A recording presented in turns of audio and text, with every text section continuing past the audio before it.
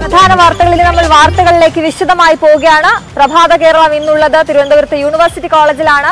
വാർത്തകൾക്കൊപ്പം ഇവിടുത്തെ കാഴ്ചകളും പ്രേക്ഷകരിലേക്ക് എത്തിക്കുകയാണ്. ഒപ്പം നേരത്തെ പറഞ്ഞതിലുള്ള സസ്പെൻസിനായും കാത്തിരിക്കുക. എന്തായാലും നമ്മുടെ റിപ്പോർട്ടർമാർ സംസ്ഥാനത്തിന്റെ വിവിധ ഭാഗങ്ങളിൽ സജ്ജരായിട്ടുണ്ട്. ഐശ്വര്യ അനിലുണ്ട് തിരുവനന്തപുരത്ത്, അനീഷ് കുമാർ ഉണ്ട് കൊച്ചിയില്, അനുമോദുണ്ട് മലപ്പുറത്ത്, കോഴിക്കോട്ട് നിന്ന് എസ് ദിനേഷ് കുമാറും ചേരും. പാലക്കാട് നിന്ന് പ്രസാദ് ഉമ്മശ്ശേരി നമുക്കൊപ്പം ചേരും. എന്തായാലും നമുക്ക് ആദ്യം ഐശ്വര്യയിലേക്ക് പോകാം. ഐശ്വര്യ, ഒട്ടനവധി വാർത്തകളുടെ ഒരു കുമ്പാരവുമായാണ്, ഒരു വലിയ ബാഗുമായാണ് ഐശ്വര്യ ഇന്ന് രാവിലെ നിൽക്കുന്നത്. Very good morning Aishwarya.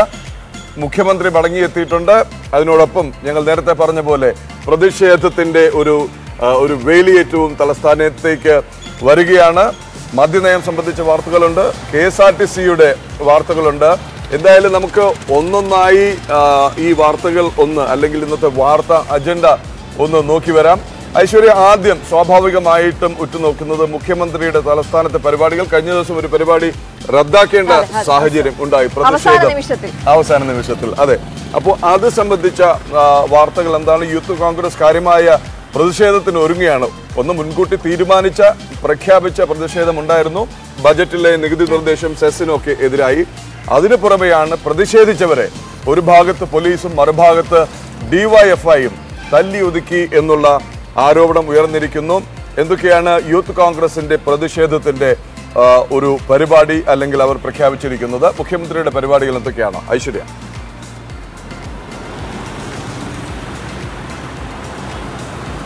Good morning Pradeepan, Aswathy.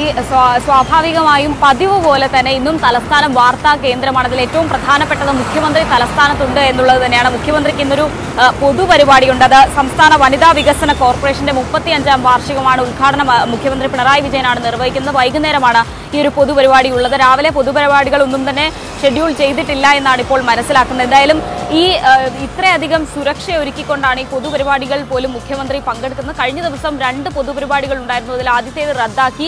രണ്ടാമത്തെ പൊതുപരിപാടി നഗരത്തിൽ തന്നെയായിരുന്നു. നഗരത്തിൽ വൻ സുരക്ഷാ വലയമാണ് പോലീസ് ഒരുക്കിയിരുന്നത്. ഇന്നും സമാനമായ സാഹചര്യം ഉണ്ടാകും എന്നുള്ള കാര്യത്തിൽ സംശയമില്ല. ഏറ്റവും എടുത്തു നമുക്ക് പറയേണ്ടത് കഴിഞ്ഞ ദിവസം എറണാകുളത്ത് ഷാഫി പറമ്പിൽ MLAക്കെതിരായി ഉണ്ടായ പോലീസ് നടപടി, ഒപ്പം തന്നെ യൂത്ത് കോൺഗ്രസ് പ്രവർത്തകർക്കെതിരെ ഉണ്ടായ പോലീസ് നടപടിയിലും പ്രതിഷേധിച്ചുകൊണ്ട് ഇന്ന് യൂത്ത് കോൺഗ്രസ് ക്ലിഫ് ഹൗസിലേക്ക്, മുഖ്യമന്ത്രിയുടെ ഔദ്യോഗിക വസതിയായ ക്ലിഫ് ഹൗസിലേക്ക് ഒരു ബ്ലാക്ക് മാർച്ച് നടത്തുന്നുണ്ട്. അതായത് പല പരിപാടികളിലും മുഖ്യമന്ത്രി പങ്കെടുക്കുന്ന പല പരിപാടികളിലും പോലീസ് കറുപ്പിന് വിലക്ക് ഏർപ്പെടുത്തിയിരുന്നു. അതുകൊണ്ട് തന്നെ കറുപ്പ് വസ്ത്രം അണിഞ്ഞുകൊണ്ട് ഒരു പ്രതിഷേധമാണ് ഇന്ന് യൂത്ത് കോൺഗ്രസ് ആഹ്വാനം ചെയ്തിരിക്കുന്നത്. അത് ക്ലിഫ് ഹൗസിലേക്ക് നടക്കും. ഏതാണ്ട് 12 മണിക്ക് ശേഷമായിരിക്കും അത്തരത്തിലൊരു പ്രതിഷേധ മാർച്ച് നടക്കുക. എന്തായാലും അത്തരമൊരു പ്രതിഷേധം വരുമ്പോൾ അത് ഏത് രീതിയിൽ പോലീസ് കൈകാര്യം ചെയ്യും എന്നുള്ളതാണ് അറിയേണ്ടത്. ഒപ്പം വൈകുന്നേരം മുഖ്യമന്ത്രിയുടെ പൊതുപരിപാടിയുണ്ട്. അങ്ങനെയാണെങ്കിൽ ആ പരിപാടിയിൽ ഏതെങ്കിലും രീതിയിലുള്ള പ്രതിഷേധങ്ങൾ ഉണ്ടാകുമോ എന്നുള്ളത് പോലീസിന് വലിയ വെല്ലുവിളിയാണ്. അതുകൊണ്ട് തന്നെ രാവിലെ മുതൽ നഗരത്തിൽ വൻ പോലീസ് സുരക്ഷയുണ്ടാകും എന്നുള്ള കാര്യത്തിൽ സംശയമില്ല. പ്രത്യേകിച്ച് മുഖ്യമന്ത്രി ഔദ്യോഗിക വസതിയിലേക്ക് കൂടി ഒരു പ്രതിഷേധ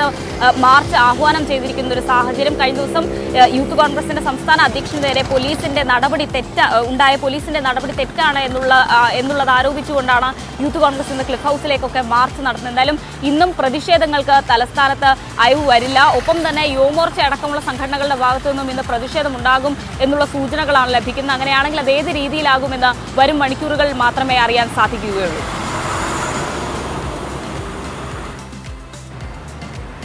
ഓക്കെ, അപ്പോൾ അത് മുഖ്യമന്ത്രിയുടെ വരവ് പ്രതിഷേധവുമായി ബന്ധപ്പെട്ട വാർത്തകൾ. ഐശ്വര്യ, പുതിയ മദ്യനയം സംബന്ധിച്ചുള്ള ചർച്ചകൾ സജീവമാണ്. കഴിഞ്ഞ ദിവസം കള്ളുഷാപ്പ് മേഖലയിലുള്ളവരുമായി വിവിധ സംഘടനകളുമായി സംസാരിച്ചിരുന്നു. ഇന്നിനിപ്പോൾ ബാർ ഉടമകളുമായുള്ള ചർച്ചയാണ് നടക്കുന്നത്. എന്തെങ്കിലും കാര്യമായ പ്രഖ്യാപനം? കാര്യം ഒന്നിലധികം തവണ കൊണ്ടുവന്ന ഒരു നിർദ്ദേശമായിരുന്നു സംസ്ഥാനത്ത് മൈക്രോ ബ്രെവറീസ് അനുവദിക്കുക എന്നുള്ളത്. അതായത് ഇപ്പോൾ കർണാടകയിലും മറ്റു പല സംസ്ഥാനങ്ങളിലും ഉള്ളതുപോലെ തന്നെ പബ്ബുകൾ തുറക്കാനായി ഇവിടെ തന്നെ ബിയർ ഉൽപ്പാദിപ്പിക്കാനുള്ള മൈക്രോ ബ്രെവറീസിനുള്ള ലൈസൻസ് കൊടുക്കാനുള്ള നീക്കം 2 വട്ടമുണ്ടായി. 2 വട്ടവും പ്രതിഷേധത്തെ തുടർന്ന് സർക്കാർ പിൻവാങ്ങുകയായിരുന്നു. ഇത് സംബന്ധിച്ച എന്തെങ്കിലും സൂചനകളുണ്ടോ? പുതിയ മദ്യനയം സംബന്ധിച്ചുള്ള നിർദ്ദേശങ്ങൾ അതല്ലെങ്കിൽ കരട് എന്താണ് ഐശ്വര്യ?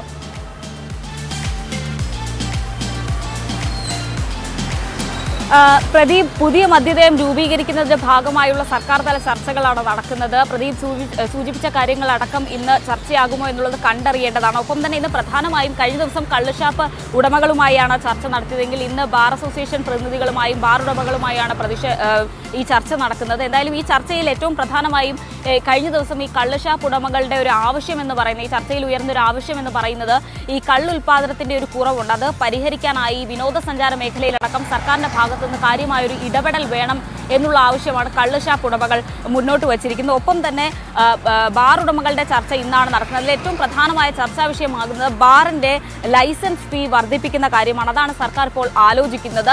അങ്ങനെയാണെങ്കിൽ സ്വാഭാവികമായും ലൈസൻസ് ഫീ വർദ്ധിപ്പിച്ചു കഴിഞ്ഞാൽ അവിടെ വിൽക്കുന്ന മദ്യത്തിന്റെ വില വർദ്ധിക്കുമെന്നുള്ള കാര്യത്തിൽ സംശയമില്ല. കഴിഞ്ഞ ബജറ്റിലൊക്കെ ഈ ചില്ലറ വിൽപ്പന നടത്തുന്ന മദ്യത്തിന്റെ വില വർദ്ധിപ്പിച്ചിരുന്നു. അതിനു പുറമെ ഇത്തരത്തിൽ ലൈസൻസ് ഫീ കൂടി വർദ്ധിപ്പിക്കുകയാണെങ്കിൽ അവിടെ വിൽക്കുന്ന മദ്യത്തിന്റെ വില കൂടി ഉയരും. നിലവിൽ 30 ലക്ഷം രൂപയാണ് ഈ ബാറുകളുടെ ലൈസൻസ് ഫീ ആയി നൽകിയിട്ടുള്ളത്, അല്ലെങ്കിൽ ലൈസൻസ് ഫീ ആയി നിശ്ചയിച്ചിട്ടുള്ളത്. അത് 5 ലക്ഷം വരെ വർദ്ധിപ്പിക്കാനാണ് ഇപ്പോൾ സർക്കാർ ആലോചിക്കുന്നത്. സ്വാഭാവികമായും ഇത്തരത്തിലൊരു വർധന പ്രഖ്യാപിക്കുമ്പോൾ ഒരു പ്രതിഷേധം ഉണ്ടാകാനുള്ള സാധ്യതയുണ്ട്. പക്ഷേ ഏത് തരത്തിലുള്ള പ്രതിഷേധമുണ്ടായാലും 2 ലക്ഷം വരെയെങ്കിലും വർദ്ധിപ്പിക്കണം എന്നുള്ളതാണ് ഇപ്പോൾ സർക്കാർ ആലോചിക്കുന്നത്. ആ രീതിയിലുള്ള ആലോചനകളാണ് സർക്കാരിന്റെ ഭാഗത്ത് നിന്ന് നടക്കുന്നത്. എന്തായാലും ഈ ലൈസൻസിന്റെ ഒരു കാലാവധി എന്ന് പറയുന്നത് 1 വർഷമാണ്. അത് 2 വർഷമായി ഉയർത്താൻ കൂടി സർക്കാർ ആലോചിക്കുന്നുണ്ട്. എന്തായാലും ഈ മദ്യനയത്തിന്റെ ഈ പുതിയ മദ്യനയം രൂപീകരിക്കുന്നതിന്റെ ഭാഗമായുള്ള അന്തിമ തീരുമാനം ഇന്ന് വൈകുന്നേരത്തോടു കൂടി അറിയാൻ സാധിക്കുമെന്നാണ് പ്രതീക്ഷിക്കുന്നത്. പ്രദീപ്, അശ്വതി.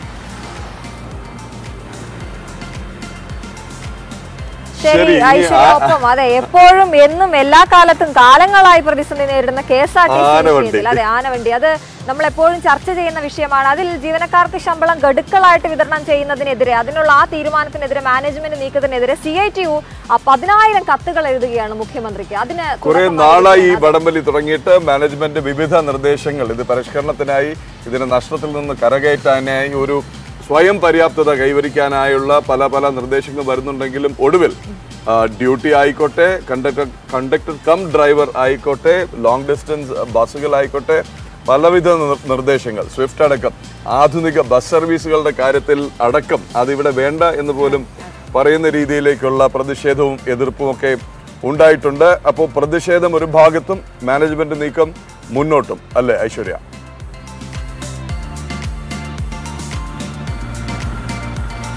തീർച്ചയായും പ്രദീപ്, അങ്ങനെ തന്നെ ഈ ഘട്ടത്തിൽ നമുക്ക് മനസ്സിലാക്കണം. കാരണം ഒരു വശത്ത് ഈ വിവിധ സംഘടനകളുടെ പ്രതിഷേധം തുടരുമ്പോഴും ഈ തീരുമാനവുമായി മുന്നോട്ട് പോകാനാണ് മാനേജ്മെന്റ് തീരുമാനം. അത്തരത്തിൽ തന്നെയാണ് മനസ്സിലാക്കുന്നത്.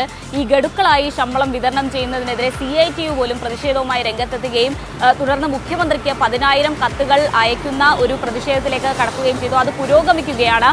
ഇതുമായി ബന്ധപ്പെട്ട CITUവിന്റെ നേതൃത്വത്തിൽ വിവിധ ഇടങ്ങളിൽ, അതായത് വിവിധ ഡിപ്പോകളിൽ ക്യാമ്പയിൻ ആരംഭിച്ചിട്ടുണ്ട്. അതായത് കൂടുതൽ പേർ ഈ ഒരു പ്രതിഷേധത്തിൽ പങ്കെടുക്കാനായി ആഹ്വാനം ചെയ്തുകൊണ്ട് ഒരു ക്യാമ്പയിൻ നടക്കുന്നുണ്ട്. ഒപ്പം തന്നെ TDFന്റെ ഭാഗത്ത്, അതായത് കോൺഗ്രസ് അനുകൂല സംഘടനയായ TDFന്റെ ഭാഗത്ത് നിന്ന് ഒരു സമര പ്രഖ്യാപനം അത് ഇന്നും ഉണ്ടാകുമെന്ന് പ്രതീക്ഷിക്കുന്നു. അത് ഏത് രീതിയിലായിരിക്കും TDF സമരം ചെയ്യുക എന്നുള്ളത് ഇന്നറിയാം. ഒപ്പം BMSന്റെ കാര്യം പറയുകയാണെങ്കിൽ 24-ന് അവരുടെ ഒരു സംസ്ഥാനതല യോഗം ചേരുന്നുണ്ട്, സംസ്ഥാന ഭാരവാഹി യോഗം ചേരുന്നുണ്ട്.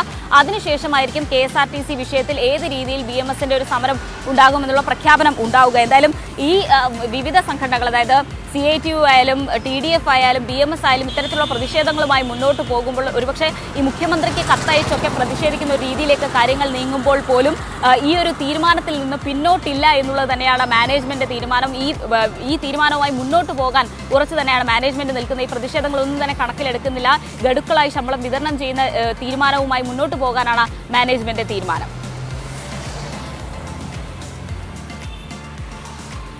ശരി ഐശ്വര്യ, എന്തായാലും സജീവമായ ഒരു വാർത്താ ദിനമാണ് തിരുവനന്തപുരത്തിന്റെ തലസ്ഥാനത്തിനുള്ളത്. ഐശ്വര്യക്ക് എല്ലാവിധ ആശംസകളും നേരുകയാണ്. രാവിലെ വാർത്ത എല്ലാം അപ്പോൾ തന്നെ അതത് സമയത്ത് അതെ ഊളിയിടാൻ ആദ്യം നമുക്ക് പ്രേക്ഷകരിലേക്ക് എത്തിക്കാൻ സാധിക്കട്ടെ. Thank you Aishwarya. നമ്മളിനി പോകുന്നത് കൊച്ചിയിലേക്കാണ്.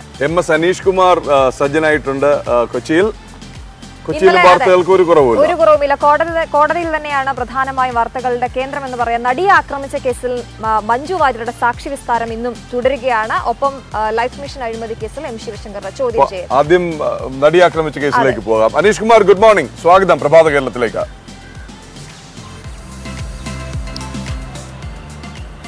Good morning Pradeep and Aswathy.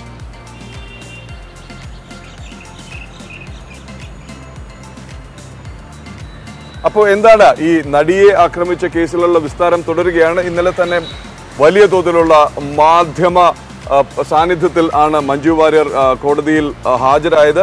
ഇന്നലെ എന്താണ് സംഭവിച്ചത്? സാക്ഷി വിസ്താരം ഇന്നും തുടരുകയാണ്. അതുപോലെ നിങ്ങൾ തന്നെ നൽകിയിരുന്ന ഒരു സൂചന, കൊച്ചി ബ്യൂറോ നൽകിയിരുന്ന സൂചന എന്ന് പറയുന്നത് ഈ വിവിധ ഓഡിയോ ക്ലിപ്പുകളുടെ ശബ്ദ സാമ്പിൾ മഞ്ജു വാര്യരെ കേൾപ്പിക്കും, അത് ഐഡന്റിഫൈ ചെയ്യാൻ കഴിയുമോ എന്ന് നോക്കും എന്നൊക്കെയാണ്. ഇന്ന് എന്തൊക്കെയാണ് പ്രതീക്ഷിക്കുന്നത് കോടതിയിൽ, അനീഷ്?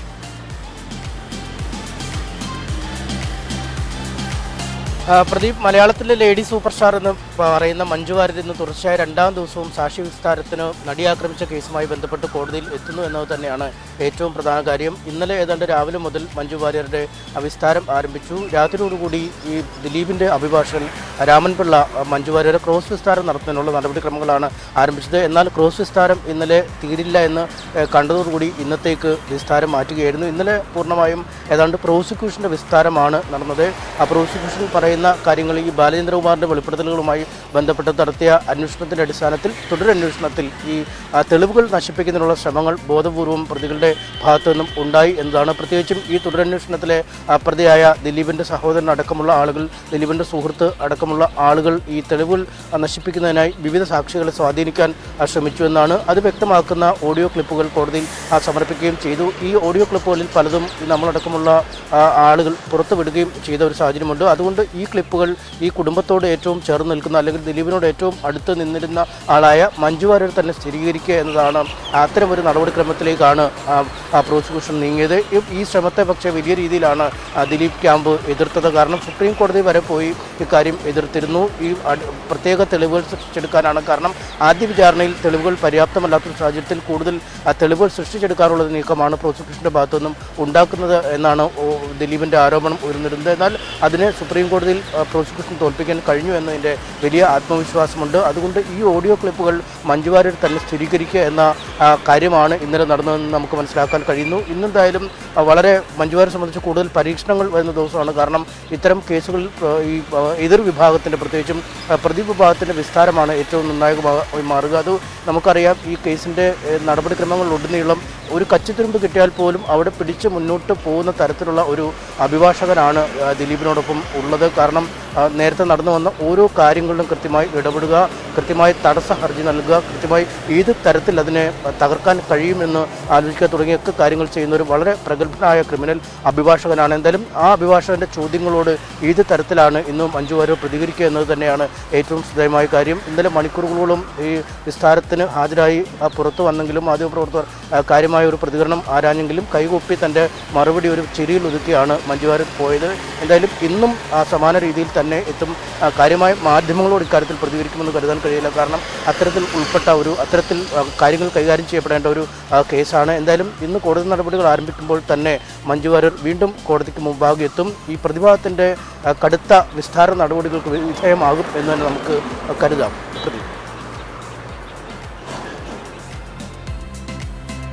ശരി അനീഷ്, അപ്പോൾ ഇനി അടുത്ത് പോകേണ്ടത് കുറച്ച് നാളായി കൊച്ചിയിലെ ഏറ്റവും പ്രധാനപ്പെട്ട വാർത്ത വരുന്നത് EDയിൽ നിന്നാണ്. അപ്പോൾ എൻഫോഴ്സ്മെന്റ് ഡയറക്ടറേറ്റിന്റെ കസ്റ്റഡിയിലുള്ള M ശിവശങ്കറിന്റെ ചോദ്യം ചെയ്യൽ അവിടെ തുടരുകയാണ്. ഇതുവരെ വന്ന മൊഴികൾ ഇപ്പോൾ ശിവശങ്കർ എത്രത്തോളം സഹകരിക്കുന്നു എന്നുള്ളത് കണ്ടറിയണം. ED നേരിട്ട് നമ്മളോട് സംസാരിച്ചിട്ടില്ല. പക്ഷെ തന്ന സൂചന അനുസരിച്ചാണെങ്കിൽ ശിവശങ്കർ പലതും നിഷേധിക്കുകയാണ്, നിഷേധാത്മക നിലപാടിലാണ്, പലതിനും വ്യക്തമായ മറുപടി നൽകുന്നില്ല. അതേസമയം തന്നെ അദ്ദേഹത്തിൻ്റെ പേഴ്സണൽ ചാർട്ടേഡ് അക്കൗണ്ടന്റിന്റെ മൊഴി, അതുപോലെ തന്നെ ലൈഫ് മിഷന്റെ മുൻ സിഇഒയുടെ UV ജോസിന്റെ മൊഴി ഒക്കെ ശിവശങ്കറിന് നേരിട്ട് ശിവശങ്കറിന്റെ കാര്യം പറയുന്നില്ലെങ്കിൽ പോലും വിരൽ ചൂണ്ടത് അങ്ങോട്ടേക്കാണ് എന്നുള്ള സൂചനകളാണ് വരുന്നത്. ഏത് ഘട്ടത്തിലാണ് ഈ ചോദ്യം ചെയ്യൽ? മറ്റാരെയെങ്കിലും ചോദ്യം ചെയ്യുന്നതിനെ കുറിച്ചുള്ള സൂചനകൾ ലഭിക്കുന്നുണ്ടോ അനീഷ്? 5 ദിവസം EDക്ക് കസ്റ്റഡിയിൽ ചോദ്യം ചെയ്യാനായി ശിവശങ്കറിനെ ലഭിച്ചെങ്കിലും കാര്യമായൊരു പുരോഗതി കാര്യവുമായി ബന്ധപ്പെട്ട് ഉണ്ടായിട്ടില്ല എന്ന് തന്നെയാണ് കഴിഞ്ഞ ദിവസം കോടതിയിൽ ED അറിയിച്ചത്. കാരണം ഔദ്യോഗിക ഭരണ സംവിധാനങ്ങളുമായി ബന്ധപ്പെട്ട് ഏത് രീതിയിൽ കാര്യങ്ങൾ കൈകാര്യം ചെയ്യണം എന്നത് സംബന്ധിച്ച് കൃത്യമായ ധാരണ ഉണ്ടായിരുന്ന ഒരു മുതിർന്ന IAS ഉദ്യോഗസ്ഥൻ തന്നെയാണ്. അതുകൊണ്ട് ഏത് രീതിയിലാണ് കാര്യങ്ങളുമായി മുന്നോട്ട് പോകേണ്ടത്, തനിക്ക് മൗനം പാലിക്കാൻ നിയമം നൽകുന്ന ആനുകൂല്യം അതിൻ്റെ അവസാന കണ്ണി വരെ അദ്ദേഹം ഉപയോഗിക്കുന്നത് നമുക്ക് അറിയുകയും ചെയ്യാം. വിധേയം. എന്തായാലും ആദ്യത്തെ ചോദ്യം ചെയ്യലിൽ കാര്യമായൊരു സഹകരണം ഈ പ്രതിയുടെ ഭാഗത്തു നിന്നും ഉണ്ടാവുന്നില്ല. പല നിർണായകമായ ചോദ്യങ്ങളോടും നിഷേധഭാവത്തിലുള്ള ഉത്തരമാണ് ഇദ്ദേഹം നൽകിയത് എന്നാണ് ED കോടതിയിൽ ചൂണ്ടിക്കാട്ടിയിരിക്കുന്നത്. കാരണം കൃത്യമായ തെളിവുകൾ നിരത്തി ഈ വേണുഗോപാൽ ചാർട്ടേഡ് അക്കൗണ്ടന്റിൻ്റെയും CEO ആയ ലൈഫ് CEO ആയ UV ജോസിൻ്റെയും ഒക്കെ മൊഴികൾ ഇത് കാണിച്ച് ചോദ്യങ്ങൾ ചോദിക്കുമ്പോഴും കൃത്യമായ മൗനമാണ് പലയിടത്തുനിന്നും പാലിക്കുന്നത്. താൻ തൻ്റെ ഔദ്യോഗിക കൃത്യനിർവഹണം മാത്രമാണ് ചെയ്ത് ഈ സർക്കാർ ഫയലുകളിൽ ഒപ്പിടുക അല്ലെങ്കിൽ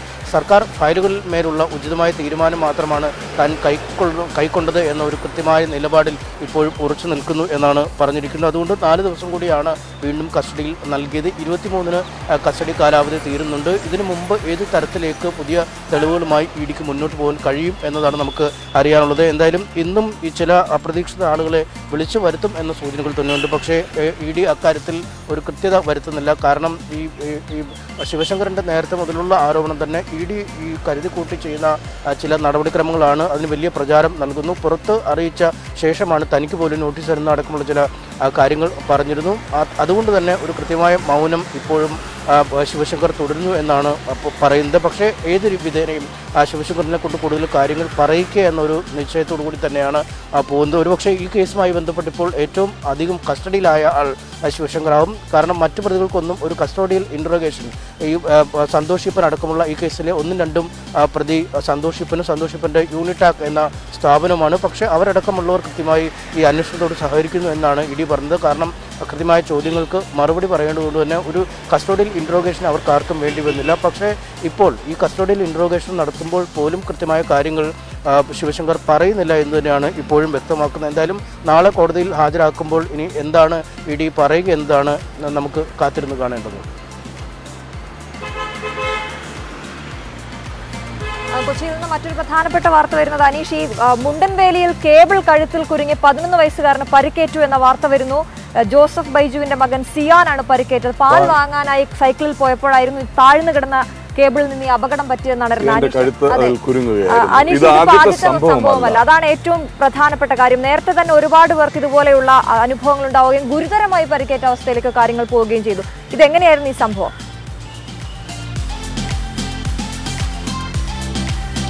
തീർച്ചയായും അശ്വതി, പ്രദീപ്, ഇത് വളരെ നിർഭാഗ്യകരമായ സംഭവം വീണ്ടും കൊച്ചി നഗരത്തിൽ തുടരുന്നു എന്ന് തന്നെയാണ് നമുക്ക് പറയാൻ കഴിയുന്നത്. കാരണം ഇന്നലെയാണ് റിയാന് വൈകുന്നേരം പാൽ വാങ്ങുന്നതിനായി സൈക്കിളിൽ പോയി മടങ്ങും വഴിയാണ് ഈ കേബിൾ കഴുത്തിൽ കുരുങ്ങിയിരിക്കുന്നത്. നമ്മൾ അവരുടെ കുടുംബമായി സംസാരിച്ചിരുന്നു. കഴുത്തിന് പരുക്കേറ്റിരിക്കുന്നു, കഴുത്തിന് മുറിവേറ്റിരിക്കുന്നു എന്നതാണ് ഏറെ സങ്കടകരമായ കാര്യം. ഈ കുട്ടി ഈ കേബിളിൽ കുരുങ്ങിയ ശേഷം കുറച്ചധികം ദൂരം ഈ കേബിളുകൾ കഴുത്തിൽ കുരുങ്ങി മുന്നോട്ട് പോകേണ്ടി വന്നു. അതിനുശേഷമാണ് കുട്ടി താഴെ വീഴുകയും പിന്നീട് ഇറങ്ങി വീട്ടിലേക്ക് എത്തുകയും ഒക്കെ ചെയ്തത്. വീട്ടിലെത്തിയപ്പോഴും ഇതിൻ്റെ ഒരു വലിയ ആഘാതത്തിലാണ്. ആദ്യം കുട്ടിക്ക് എന്താണ് സംഭവിച്ചതെന്ന് പറയാൻ പോലും കഴിയാത്ത വിധം ഞെട്ടിപ്പോയി എന്നാണ് പറയുന്നത്. എന്തായാലും അതിനുശേഷം വീട്ടിലെത്തി വേണ്ട വൈദ്യസഹായമൊക്കെ നൽകിയിരിക്കുന്നു. ഇപ്പോൾ വീട്ടിൽ കുട്ടിയുണ്ട്. ആരോഗ്യനില തൃപ്തികരമാണെന്നാണ് കുടുംബം പറയുന്നത്. നമുക്കറിയാം ഇന്നലെ രാവിലെയും ഇതുപോലെ തന്നെ ഒരു അഭിഭാഷകന് കൊച്ചി നഗരത്തിൽ ഈ ബൈക്കിൽ യാത്ര ചെയ്യുമ്പോൾ കേബിൾ കുരുങ്ങി പരിക്കേറ്റ് ചികിത്സ തേടുന്ന ഒരു സാഹചര്യം ഉണ്ടായിരുന്നു. എന്തായാലും ഇന്നലെ ഈ നഗരത്തിലെ ഓൺലൈൻ വൽക്കരണവുമായി ബന്ധപ്പെട്ട ചില കാര്യങ്ങൾ വിശദീകരിക്കാനായി മേയർ M. അനിൽകുമാർ വാർത്താസമ്മേളനം നടത്തിയപ്പോഴും ഏറ്റവും അധികം ചോദ്യങ്ങൾ ഉയർന്നത് ഈ കേബിളുകൾ കഴുത്തിൽ കുരുങ്ങി ഉണ്ടാകുന്ന അപകടങ്ങളെക്കുറിച്ച് തന്നെയാണ്. എന്തായാലും ഈ നഗരസഭയ്ക്ക് മാത്രമായി ഇതിൻ്റെ ഉത്തരവാദിത്തം ഏറ്റെടുക്കാൻ കഴിയില്ല എന്നാണ് ഇന്നലെ അദ്ദേഹം പറഞ്ഞത്. കാരണം പലതവണ ഈ കേബിളുകൾ മുറിച്ച് നീക്കുന്നതുമായി ബന്ധപ്പെട്ട പ്രവൃത്തികളൊക്കെ ചെയ്യുമ്പോഴും KCBയുടെ പോസ്റ്റുകളിലാണ് ഏറ്റവും അധികം ഇപ്പോൾ കേബിളുകൾ ഉള്ളത്. ആ കേബിളുകൾ പണം വാങ്ങി KCB നൽകുന്നതാണ്. പക്ഷേ അത് കൃത്യമായ രീതിയിൽ പരിപാലിക്കുക, അല്ലെങ്കിൽ അത് താഴേക്ക് വീണ് കിടക്കുമ്പോൾ ഉയർത്തിക്കെട്ടുക, അല്ലെങ്കിൽ അനാവശ്യമായ കേബിളുകൾ നീക്കം ചെയ്യുക എന്നീ കാര്യങ്ങളൊക്കെ വളരെ ഗുരുതരമായ വീഴ്ച ഉണ്ടാക്കുന്നു. ഇക്കാര്യം ചൂണ്ടിക്കാട്ടി താൻ അല്ലെങ്കിൽ ഒരു സമയം കഴിയുമ്പോൾ, ഒരു പീരീഡ് കഴിയുമ്പോൾ ഇത് കൃത്യമായി നോക്കി ഇത് തൂങ്ങിക്കിടക്കുന്നുണ്ടോ അല്ലെങ്കിൽ അതിന്റെ ഒരു മെയിൻ്റനൻസ് നടക്കുന്നില്ല എന്നാണോ നമ്മൾ മനസ്സിലാക്കേണ്ടത് അനീഷ്? തീർച്ചയായും അങ്ങനെ തന്നെയാണ്. കാരണം ഈ നമുക്കറിയാം കഴിഞ്ഞ ആഴ്ച ഈ ഗതാഗത മന്ത്രി നേരിട്ട്, ആന്റണി രാജു നേരിട്ട് കളക്ടറേറ്റിൽ ഒരു യോഗം വിളിച്ചു ചേർത്ത് ഇതുമായി ബന്ധപ്പെട്ട സേവനദാതാക്കൾ അടക്കമുള്ളവരെ വിളിച്ചു ചേർത്തൊരു യോഗം വിളിച്ചിരുന്നു. അതിൽ കൃത്യമായ നിർദ്ദേശം നൽകി. അതായത് PWD, KCB, മറ്റ് കേബിൾ സേവനദാതാക്കൾ തുടങ്ങിയവരൊക്കെ കൃത്യമായി അവരവരുടെ കേബിളുകൾ താഴെ വീഴുന്നില്ല, അല്ലെങ്കിൽ ജനങ്ങൾക്ക് അസൗകര്യമാവാത്ത വിധമാണ് കിടക്കുന്നത് എന്ന കാര്യത്തിൽ ഉറപ്പുവരുത്തണം. അല്ലെങ്കിൽ ക്രിമിനൽ നടപടികൾ എടുക്കുമെന്ന് പോലും ഉറപ്പ് നൽകി, അല്ലെങ്കിൽ അങ്ങനൊരു എടുക്കുമെന്നൊരു ഭീഷണി സ്വരത്തിൽ തന്നെ പറഞ്ഞ ശേഷമാണ് ഈ കഴിഞ്ഞ ഇന്നലെ ഇന്നലെ മാത്രം 2 അപകടങ്ങൾ വീണ്ടും ഉണ്ടായിരിക്കുന്നത്. എന്തായാലും നഗരത്തിൻ്റെ എല്ലാ ഭാഗങ്ങളും ഇപ്പോഴും താഴ്ന്നു കിടക്കുന്ന കേബിളുകൾ കാണാൻ കഴിയും എന്നാണ് പറയുന്നത്. എന്തായാലും മേയർ പറഞ്ഞതൊക്കെ അനുസരിച്ച് കൃത്യമായ സേവനം നൽകുന്ന ചില ദാതാക്കളുണ്ട്. അവർ കൃത്യമായ പോളുകൾ സ്ഥാപിച്ച് അതിൽ കൂടെ ഉചിതമായ രീതിയിൽ മാത്രമാണ് നടത്തുന്നത്. മറ്റു ചില ആവശ്യങ്ങളുമായി ബന്ധപ്പെട്ട് കേബിളുകൾ ഇടുന്ന ആളുകളാണ് ഈ കുഴപ്പക്കാരായി മാറുന്നത്. പക്ഷേ അത്തരത്തിൽ ചില കേബിളുകൾ മുറിച്ചു നീക്കുമ്പോൾ വലിയ സമ്മർദ്ദം ഈ നഗരസഭയ്ക്ക് നേരെ ഉണ്ടാവുന്നുണ്ട് എന്ന കാര്യവും അദ്ദേഹം പറയുന്നത്. എന്തായാലും പൂർണ്ണമായും നഗരസഭയ്ക്ക് മാത്രം ഇതിൻ്റെ ഉത്തരവാദിത്വം നിർവഹിക്കാൻ കഴിയില്ല. പക്ഷേ ഇത്തരത്തിൽ കേബിളുകൾ കുരുങ്ങി അപകടത്തിൽപ്പെടുന്നവർ ചികിത്സ അടക്കമുള്ള കാര്യങ്ങളെക്കുറിച്ചൊക്കെ കൃത്യമായൊരു പരാതി ലഭിച്ചാൽ മാത്രം നടപടിയെടുക്കാം എന്നൊക്കെയാണ് ഈ കോർപ്പറേഷൻ പറഞ്ഞിരിക്കുന്നത്. എന്തായാലും വീണ്ടും ഒരു അപകടം ഉണ്ടായിരിക്കുന്നു. ഇത്തവണ ഒരു 11-കാരനാണ് അപകടത്തിൽ പരിക്കേറ്റത്. വലിയ അപകടം, വലിയ ദുരന്തം ഒഴിവായത് ഭാഗ്യം എന്ന് മാത്രമേ നമുക്ക് ഈ ഘട്ടത്തിൽ പറയാൻ കഴിയൂ. റൈറ്റ് അനീഷ്, ഇക്കാര്യത്തിൽ കൃത്യമായി കാണുന്ന ഒരു സംഗതിയുണ്ട്. ഈ കേബിൾ കരുത്തിൽ കുടുങ്ങിയാലും വാട്ടർ അതോറിറ്റിയോ മറ്റേതെങ്കിലും ഏജൻസി റോഡ് കുഴിച്ച് അതിൽ ആൾ വീണാലും മരിച്ചാലും ഒക്കെ വളരെ പെട്ടെന്ന് ചെയ്യുന്നൊരു കാര്യമുണ്ട്, കൈ കഴുകുക എന്നുള്ളത്. ഇത് ഞങ്ങളുടെ മാത്രം ഉത്തരവാദിത്വമല്ല, കുഴി മൂടുന്നതാണെങ്കിലും കേബിൾ മാറ്റുന്നതാണെന്നുണ്ടെങ്കിലും മറ്റേ എല്ലാ കാര്യങ്ങളും പിന്നെ ചിട്ട പോലെ അതിന്റെ സാങ്കേതികത്വത്തിൽ കുരുങ്ങി ഇതിന്റെ പുറകെ നടക്കുക. തീരുന്നില്ല അല്ല അനീഷ്, കൊച്ചി നഗരത്തിന്റെ ദുരിതം, താറുമാറായ കുടിവെള്ള വിതരണം പൂർവ്വസ്ഥിതിയിലാകാൻ ഇനിയും സമയമെടുക്കും എന്ന് തന്നെയാണ് ഇതുവരെ കിട്ടുന്ന സൂചന. അല്ലെ, വകുപ്പ് മന്ത്രി നേരിട്ട് ചർച്ച നടത്തും എന്നൊക്കെ പറയുന്നുണ്ട്. പക്ഷെ ചർച്ച കൊണ്ട് കുടിവെള്ളം ആകുമോ അനീഷേ? തീർച്ചയായും ഇത് തന്നെയാണ് കൊച്ചി നേരിടുന്ന ഏറ്റവും പ്രധാന പ്രശ്നം. കാരണം ഒന്നിലധികം വകുപ്പുകൾ അല്ലെങ്കിൽ 1/2 ഡസനിലധികം വകുപ്പുകളാണ് കൊച്ചി നഗരത്തിലെ കാര്യങ്ങൾ കൈകാര്യം ചെയ്യുക. സംസ്ഥാനത്തിന് മറ്റെല്ലാ ഇടങ്ങളിലും ഇതുപോലെ തന്നെയാണ് ഉള്ളതെങ്കിലും ഏറ്റവും വലിയ ജനസംഖ്യയുള്ള മെട്രോപൊളിറ്റൻ നഗരമാണ് കൊച്ചിയിൽ. ഇവിടെ ഏകോപനത്തിന് കുറച്ചുകൂടി കാര്യങ്ങൾ സർക്കാരിൻ്റെ ഭാഗത്തുനിന്നും വേണം എന്ന് തന്നെ നമുക്ക് തീർത്തു പറയാം. കാരണം ഈ പല കാര്യങ്ങളിലും നമ്മൾ മുന്നോട്ട് പോകുമ്പോൾ ഈ കുടിവെള്ള പ്രശ്നം, ഇന്നലെ ഈ കുടിവെള്ള പ്രശ്നത്തെപ്പറ്റി വലിയ ചർച്ചകൾ വരുമ്പോഴും ഈ മേയർ പറയുന്നത് കുടിവെള്ളം നൽകുക എന്നത് തദ്ദേശ ഭരണ സ്ഥാപനത്തിൻ്റെ മാത്രം ബാധ്യതയല്ല. കാരണം ഇപ്പോൾ തന്നെ വലിയ ഭാരിച്ച തുക നൽകിയാണ് ഈ നഗരവാസികൾക്ക് കുടിവെള്ളം നൽകിക്കൊണ്ടിരിക്കുന്നത്. അത് ജല അതോറിറ്റിയുടെ ഒരു ഉത്തരവാദിത്തമാണ്. ജല അതോറിറ്റിയാണ് അതിൻ്റെ പൂർണ്ണമായ ഉത്തരവാദിത്തം നടത്തേണ്ടതെന്ന് അദ്ദേഹം പറയുന്നു. കേബിൾ കുരുങ്ങിയാലും അത് KCBയുടെ ഉത്തരവാദിത്തമാണ്, അല്ലെങ്കിൽ PWDയുടെ ഉത്തരവാദിത്തമാണെന്ന് പറയുന്നു. നഗരം വെള്ളക്കെട്ടുണ്ടാകുമ്പോൾ അത് ക്രമീകരിക്കേണ്ടത് PWDയുടെ ഉത്തരവാദിത്തമാണ്, കേവലം കോർപ്പറേഷന് മാത്രമല്ല. ഇങ്ങനെ നഗരം നേരിടുന്ന എല്ലാ പ്രശ്നങ്ങൾക്കും ഈ പരസ്പര ബന്ധിതമായ പല വകുപ്പുകൾ ചേർന്നുള്ള ഒരു തീരുമാനമാണ് ഉണ്ടാവേണ്ടത്. പക്ഷെ നമുക്കറിയാം സർക്കാർ ഭരിക്കുന്നത് ഈ ഇടതുപക്ഷം തന്നെയാണ്, അവർ തന്നെയാണ് കോർപ്പറേഷൻ ഭരിക്കുന്നത്. ഉദ്യോഗസ്ഥ തലത്തിലെ ഇടപെടലുകൾക്ക് വേണമെങ്കിൽ കാര്യമായി ഒരു കോർഡിനേഷൻ സംവിധാനത്തെയൊക്കെ നിയോഗിക്കുക എന്നുള്ളൂ. പക്ഷേ ഓരോ സംഭവങ്ങൾ ഉണ്ടാകുമ്പോഴും പരസ്പരം വകുപ്പുകൾ പഴിച്ചാരി താൽക്കാലികമായുള്ള രക്ഷപ്പെടലാണ് ഓരോ വിഭാഗത്തിൻ്റെ കാര്യത്തിലും ഉണ്ടാകുന്നത്. കാരണം ഈ കേബിളിൻ്റെ കാര്യത്തിലായാലും KCBയെ പഴിച്ചായിരുന്നു. ജലം വിതരണം പൂർവ്വസ്ഥിതിയിലാക്കാൻ കഴിയാത്തതിന് ജല അതോറിറ്റിക്കാണ് കുഴപ്പമെന്ന് പറയുന്നു. പക്ഷേ പൂർണ്ണമായും ഈ കോർപ്പറേഷൻ അല്ല ഇതിൻ്റെ ഉത്തരവാദിത്വം എന്ന് പറയുമ്പോൾ സാധാരണ ജനത്തിന് പക്ഷേ അറിയില്ല. കാരണം അവർക്ക് ഏത് വിഭാഗത്തിൽ നിന്നും സേവനം ലഭിക്കുമെന്ന് പോലും കൃത്യമായി അറിയില്ലെങ്കിലും ഈ സേവനങ്ങൾ ലഭ്യമാവുന്നില്ല എന്നതാണ് നികുതി പണം അടയ്ക്കുന്ന സാധാരണക്കാർക്ക് അറിയുക. അവരെ സംബന്ധിച്ചുള്ള കോർപ്പറേഷനാണ് വെള്ളം കൊടുക്കുക, വാട്ടർ അതോറിറ്റിയാണ് വെള്ളം തരേണ്ടത് എന്നതിനെക്കുറിച്ച് കൃത്യമായി അവർക്ക് വേർതിരിച്ച് കാണാൻ കഴിയില്ല. വെള്ളം ലഭിക്കുന്നില്ല എന്നത് മാത്രമാണ് അവരുടെ മുന്നിലുള്ള പരമാർത്ഥം. എന്തായാലും ഇതടക്കമുള്ള കൊച്ചി നഗരത്തിലെ ഏറ്റവും അധികം നഗര കേന്ദ്രീകൃതമായ ഒരു സ്ഥലം എന്ന രീതിയിൽ ഇവിടുത്തെ പ്രശ്നങ്ങൾ സർക്കാർ ഒരു പ്രത്യേക താല്പര്യത്തോടുകൂടി അല്ലെങ്കിൽ ജില്ലാ കളക്ടറും മറ്റുമൊക്കെ നേരിട്ടിടപെട്ട് ഇവിടുത്തെ പ്രശ്നങ്ങളൊരു ഏകോപനം ഇനിയെങ്കിലും നടത്തുമെന്ന് നമുക്ക് കരുതാം. റൈറ്റ് അനീഷ്, ഒട്ടനവധി വാർത്തകളാണ് കൊച്ചിയിൽ നിന്ന് വന്നത്, ഇനി വരാനിരിക്കുന്നതും. എന്തായാലും തൽക്കാലം അനീഷിനെ ഞങ്ങൾ ഫ്രീ ആക്കുകയാണ്. നമുക്കറിയാം മറ്റു വാർത്തകളുടെ വിശദാംശങ്ങൾ തേടി പോകേണ്ടതുണ്ട്. നമുക്കിപ്പോൾ കൊച്ചിയിൽ നിന്ന് മലപ്പുറത്തേക്ക് പോകാം. മലപ്പുറത്ത് CV അനുമോദ് തയ്യാറായിട്ടുണ്ട്. Anumod, very good morning. ഞങ്ങളുള്ളത് തിരുവനന്തപുരത്താണ്, യൂണിവേഴ്സിറ്റി കോളേജിൽ. ചരിത്രം ഉറങ്ങുന്ന എന്നൊക്കെ പറയാൻ എളുപ്പമാണെങ്കിൽ അക്ഷരാർത്ഥത്തിൽ ഇവിടെ ചരിത്രം ഉറങ്ങുക തന്നെയാണ് അനുമോദ്. കാര്യം പറഞ്ഞാൽ തീരാത്തത്ര A to Z പറയാവുന്ന, സാക്ഷാൽ അന്നാചാണ്ടി മുതൽ B മധുസൂദനൻ നായർ വരെയും ONV മുതൽ ബാലഭാസ്കർ വരെയും ഉള്ള പേര് പറഞ്ഞു തുടങ്ങിക്കഴിഞ്ഞാൽ അത് വലിയ തീരാത്തത്ര പ്രതിഭകളുണ്ട്. മലപ്പുറത്ത് വാർത്തകൾ സജീവമാണല്ലോ അനുമോദ്. ആദ്യം തന്നെ സമസ്തയുടെ വിലക്ക് നേരിടുന്ന ഹക്കീം ഫൈസി അധ്യക്ഷേരി, അദ്ദേഹം CIC ജനറൽ സെക്രട്ടറി സ്ഥാനം ഇന്ന് രാജിവെക്കും എന്നുള്ള സൂചനയാണ് അവിടുന്ന് വരുന്നത്. അപ്പോൾ ആ സംഘടനയ്ക്കുള്ളിലും മുസ്ലിം സംഘടനകൾക്കിടയിലും ഒക്കെയുള്ള ഭിന്നത, ഓരോ കാര്യത്തിലും ഉള്ള അഭിപ്രായ വ്യത്യാസം ഒക്കെ തുടരുകയാണ്. അപ്പോൾ ഗുഡ് മോർണിംഗ് അനുമോദ്, എന്തൊക്കെയാണ് ഇതിന്റെ വിശദാംശങ്ങൾ?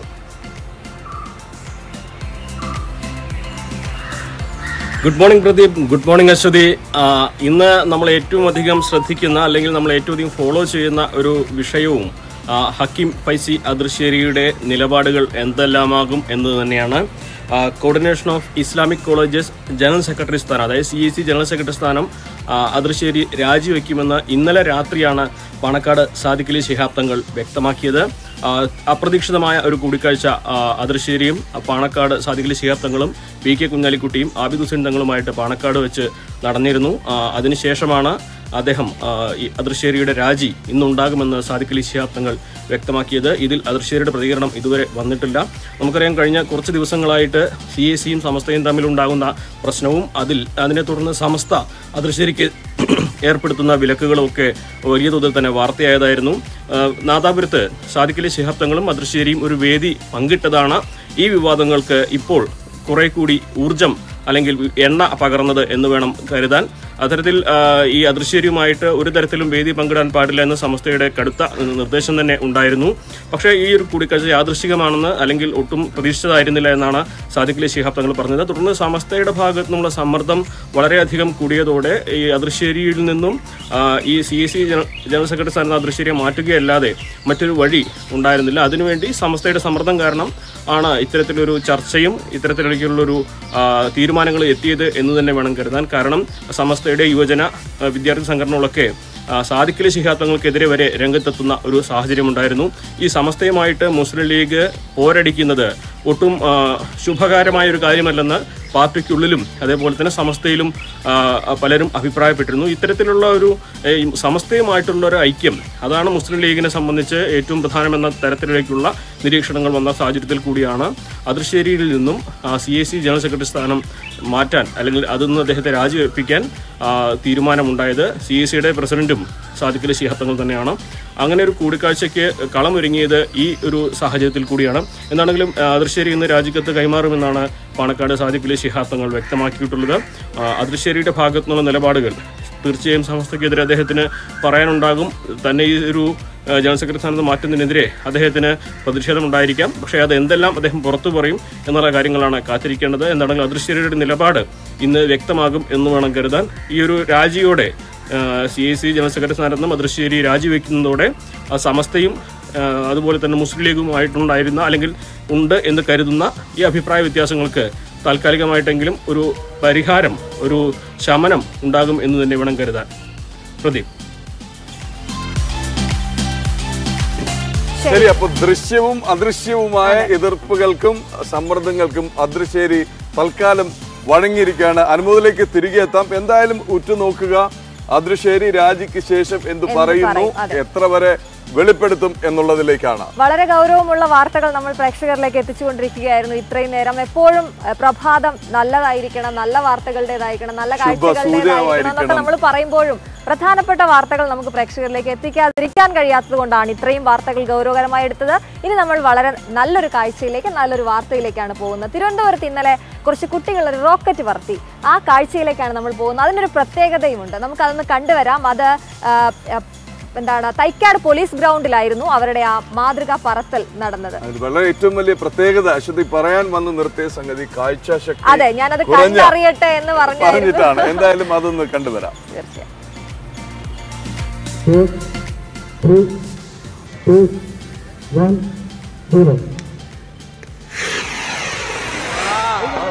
ഏകദേശം 45 സെന്റിമീറ്റർ ഉയരവും 110 ഗ്രാം ഭാരവുമുള്ളതായിരുന്നു റോക്കറ്റ്. 100 മീറ്റർ ഉയരത്തിലേക്ക് റോക്കറ്റ് കുതിച്ചപ്പോൾ വഴുതക്കാട് അന്ധവിദ്യാലയത്തിലെ കുട്ടികളുടെ സ്വപ്നങ്ങൾക്ക് സാഫല്യം.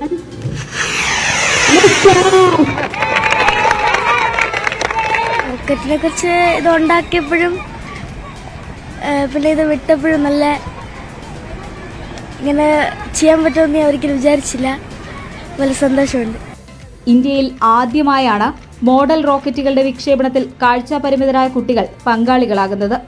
XGO എന്ന ബഹിരാകാശ പ്രസ്ഥാനത്തിന്റെ സ്ഥാപകയും സിഇഒയുമായ ആതിര പ്രീത റാണിയാണ് കുട്ടികൾക്ക് പരിശീലനം നൽകിയത്. വിഷ്വലി ഇംപയർഡ് ആയിട്ടുള്ള ആൾക്കാർക്ക് റോക്കറ്ററി ഇൻട്രൊഡ്യൂസ് ചെയ്യാനുള്ള റിസോഴ്സസ് ഒന്നും ലോകത്ത് അവൈലബിൾ അല്ല. അപ്പോൾ അതിനു വേണ്ടിയുള്ള റിസർച്ചിന് ശേഷം ജനുവരി അടുപ്പിച്ചിട്ടാണ് നമ്മൾ റോക്കറ്റ് ലോഞ്ച് സ്റ്റാർട്ട് ചെയ്യുന്നത്, അതിനുള്ള അസംബ്ലി ഒക്കെ സ്റ്റാർട്ട് ചെയ്യുന്നത്. ശാസ്ത്രലോകത്തേക്ക് പറന്നുയരാൻ കുട്ടികൾക്ക് പിന്തുണയേകി സ്കൂൾ അധ്യാപകരും കൂടെ കൂടി. ഏറ്റവും വലിയൊരു അവസരമാണ് അവർക്ക് കിട്ടിയത്. കാരണം നമ്മളൊന്നും പ്രതീക്ഷിക്കാത്ത ഒരു കാര്യമാണ് നമ്മുടെ കുട്ടികൾക്ക് വേണ്ടി കിട്ടിയിരിക്കുന്നത്. അത് അസംബിൾ ചെയ്യാനും അത് വിക്ഷേപിക്കാനും അവർക്ക് ഓരോ സ്ഥാനങ്ങൾ കൊടുത്ത് അത് ലോഞ്ച് ചെയ്യുന്നതിനുള്ള ഒരു ചെയ്തത്. അതിൽ മാഡത്തിൻ്റെ ആതിര മാഡം അതിൽ ഒരുപാട് റിസ്ക് എടുത്തിട്ടുണ്ട്. വളരെ സന്തോഷമാണ്. News18 തിരുവനന്തപുരം. വാർത്ത അവരുടെ എല്ലാ പരിമിതികളും മറികടന്ന് അവർ ആകാശത്തോളം ഉയരട്ടെ, പറക്കട്ടെ എന്ന് തന്നെ നമുക്ക് ആശംസിക്കാം. എന്തായാലും ഇപ്പോൾ തൽക്കാലം ഒരു ഇടവേളയിലേക്ക് പോകേണ്ടതുണ്ട് എന്ന് PCR നിന്ന് പറയുന്നു. എന്തായാലും ഇടവേളയ്ക്ക് ശേഷം തിരികെ എത്താം. നേരത്തെ പറഞ്ഞ പോലെ ഒരു വലിയ സസ്പെൻസ് കാത്തിരിക്കുന്നു. എല്ലാ അർത്ഥത്തിലെയും സസ്പെൻസ് പ്രേക്ഷകരെ കാത്തിരിക്കുന്നു.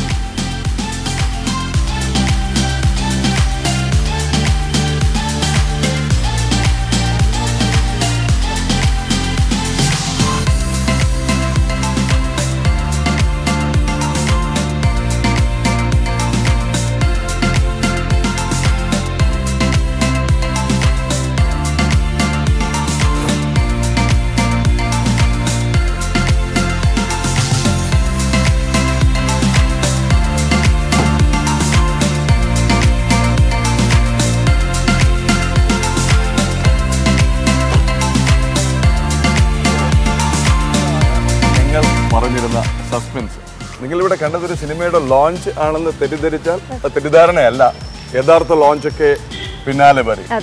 ശശിയും ശകുന്തളയും എന്നുള്ള സിനിമ വിശേഷവുമായാണ് ഞങ്ങൾ വന്നിരിക്കുന്നത്. അതിലൊരു പ്രധാന കഥാപാത്രവും പ്രധാന കഥാപാത്രത്തെ കൊണ്ടു നടക്കുന്ന വാഹനത്തിലാണ്. കണ്ടിട്ടുണ്ടാവും, വളരെ പഴയ ഒരു ബീറ്റിൽ കാറാണ് ഫോക്സ് വാഗൺ. എന്തായാലും ഇതിന്റെ ഒരുപാട് വിശേഷങ്ങൾ പറഞ്ഞ് ഇതിന്റെ സസ്പെൻസ് കളയുന്നില്ല. എന്ന് നിന്റെ മൊയ്തീൻ എന്ന ഒറ്റ സിനിമ കൊണ്ട് മലയാള സിനിമാ ലോകത്ത് സ്വന്തം ചൂടുറപ്പിച്ച ഞങ്ങളുടെ പഴയ കൂട്ടുകാരൻ, ഇപ്പോഴും കൂട്ടുകാരനാണ്, പക്ഷെ സഹപ്രവർത്തകൻ കൂടിയായ RS വിമൽ നമ്മളോടൊപ്പം ചേരുന്നു. വിമൽ രചന നിർവഹിച്ചിരിക്കുന്നു. അപ്പോൾ ആമി പ്രൊഡക്ഷൻസിന്റെ ബാനറിൽ നിർമ്മിക്കുന്ന സിനിമ പ്രസന്റ് ചെയ്യുന്നതും വിമലാണ്. അപ്പം ആദ്യം വിമലിലേക്ക് ഒന്ന് പോവാണ്. വിമൽ, ഇതിന്റെ വിശേഷങ്ങളുമായി സംവിധായകൻ നമ്മളോടൊപ്പം എത്തിയിട്ടുണ്ട്, ബിച്ചാൽ മുഹമ്മദ്. നിർമ്മാതാക്കൾ എത്തിയിട്ടുണ്ട്, അഭിനേതാക്കൾ എത്തിയിട്ടുണ്ട്, ഗായിക എത്തിയിട്ടുണ്ട്. നമുക്ക് നമ്മുടെ പ്രേക്ഷകർക്ക് സുപരിചിതയാണ് അപർണ. അപ്പൊ നമുക്ക് എല്ലാവരും വിശദമായിട്ട് പരിചയപ്പെടാം. ഇന്നെന്തായാലും പ്രേക്ഷകർക്കുള്ള വിരുന്ന് ഇത് തന്നെയാണ് ഗുഡ് മോർണിംഗിൽ, പ്രഭാത കേരളത്തിൽ. അപ്പൊ നമുക്ക് വിമലിൽ തുടങ്ങാം. സസ്പെൻസ് കളയരുത്, എനിക്കിടയ്ക്ക് സിനിമ കാണാനുള്ളതാണ്. പക്ഷേ നിങ്ങൾ ഈ തിരക്കഥാകൃത്തുക്കളും സംവിധായകരും ഒക്കെ കൂടി അഭിനയിക്കാൻ ഇറങ്ങിക്കഴിഞ്ഞാൽ ബാക്കി ഞങ്ങളെ പോലെയുള്ള അഭിനേതാക്കളുടെ അവസ്ഥ എന്താവും എന്നുള്ളത് ആദ്യം പറഞ്ഞു. അതിന് തൊട്ട് മുമ്പ് ഈ പ്രഭാതം വളരെ സന്തോഷകരമാണ്. പ്രത്യേകിച്ച് പ്രദീപ് ഞാനോട്ട് ഒരുമിച്ച് ജോലി ചെയ്ത ഇതുപോലെ മൈക്ക് പിടിച്ച്. അതെ അതെ, അതിൻ്റെ അപ്പോൾ അതേ പ്രദീപിന് മുമ്പ് തന്നെ ഒന്ന് ചാടാൻ പറ്റിയതിൻ്റെ ഞെട്ടലും അത്ഭുതവും സ്നേഹവും ഞങ്ങൾ നിങ്ങളോട് പങ്കുവയ്ക്കുന്നു. പിന്നെ ഇതിൻ്റെ ഒരു നിർമ്മാണ പ്രക്രിയയും ഒപ്പം ഞാൻ എഴുതിയൊരു സിനിമയും കൂടിയാണ്. ഞാൻ എൻ്റെ മാധ്യമപ്രവർത്തന കാലഘട്ടത്തിൻ്റെ എൻ്റെ അനുഭവത്തിൽ ഉണ്ടായ കോഴിക്കോട് നടന്നൊരു ഒരു യഥാർത്ഥ കഥയാണ് ഇതിൻ്റെ പശ്ചാത്തലമായിരിക്കുന്നത്. അത് വെച്ചിട്ട് ഞാൻ ഉണ്ടാക്കിയൊരു പിന്നെ നമുക്കറിയാലോ, നമ്മൾ കോളേജിൽ ട്യൂട്ടോറിയൽ കോളേജിൽ പഠിക്കുകയും പഠിപ്പിക്കുകയും ചെയ്തിട്ടുള്ള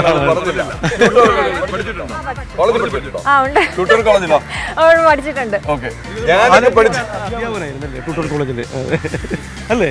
അല്ലല്ലേ,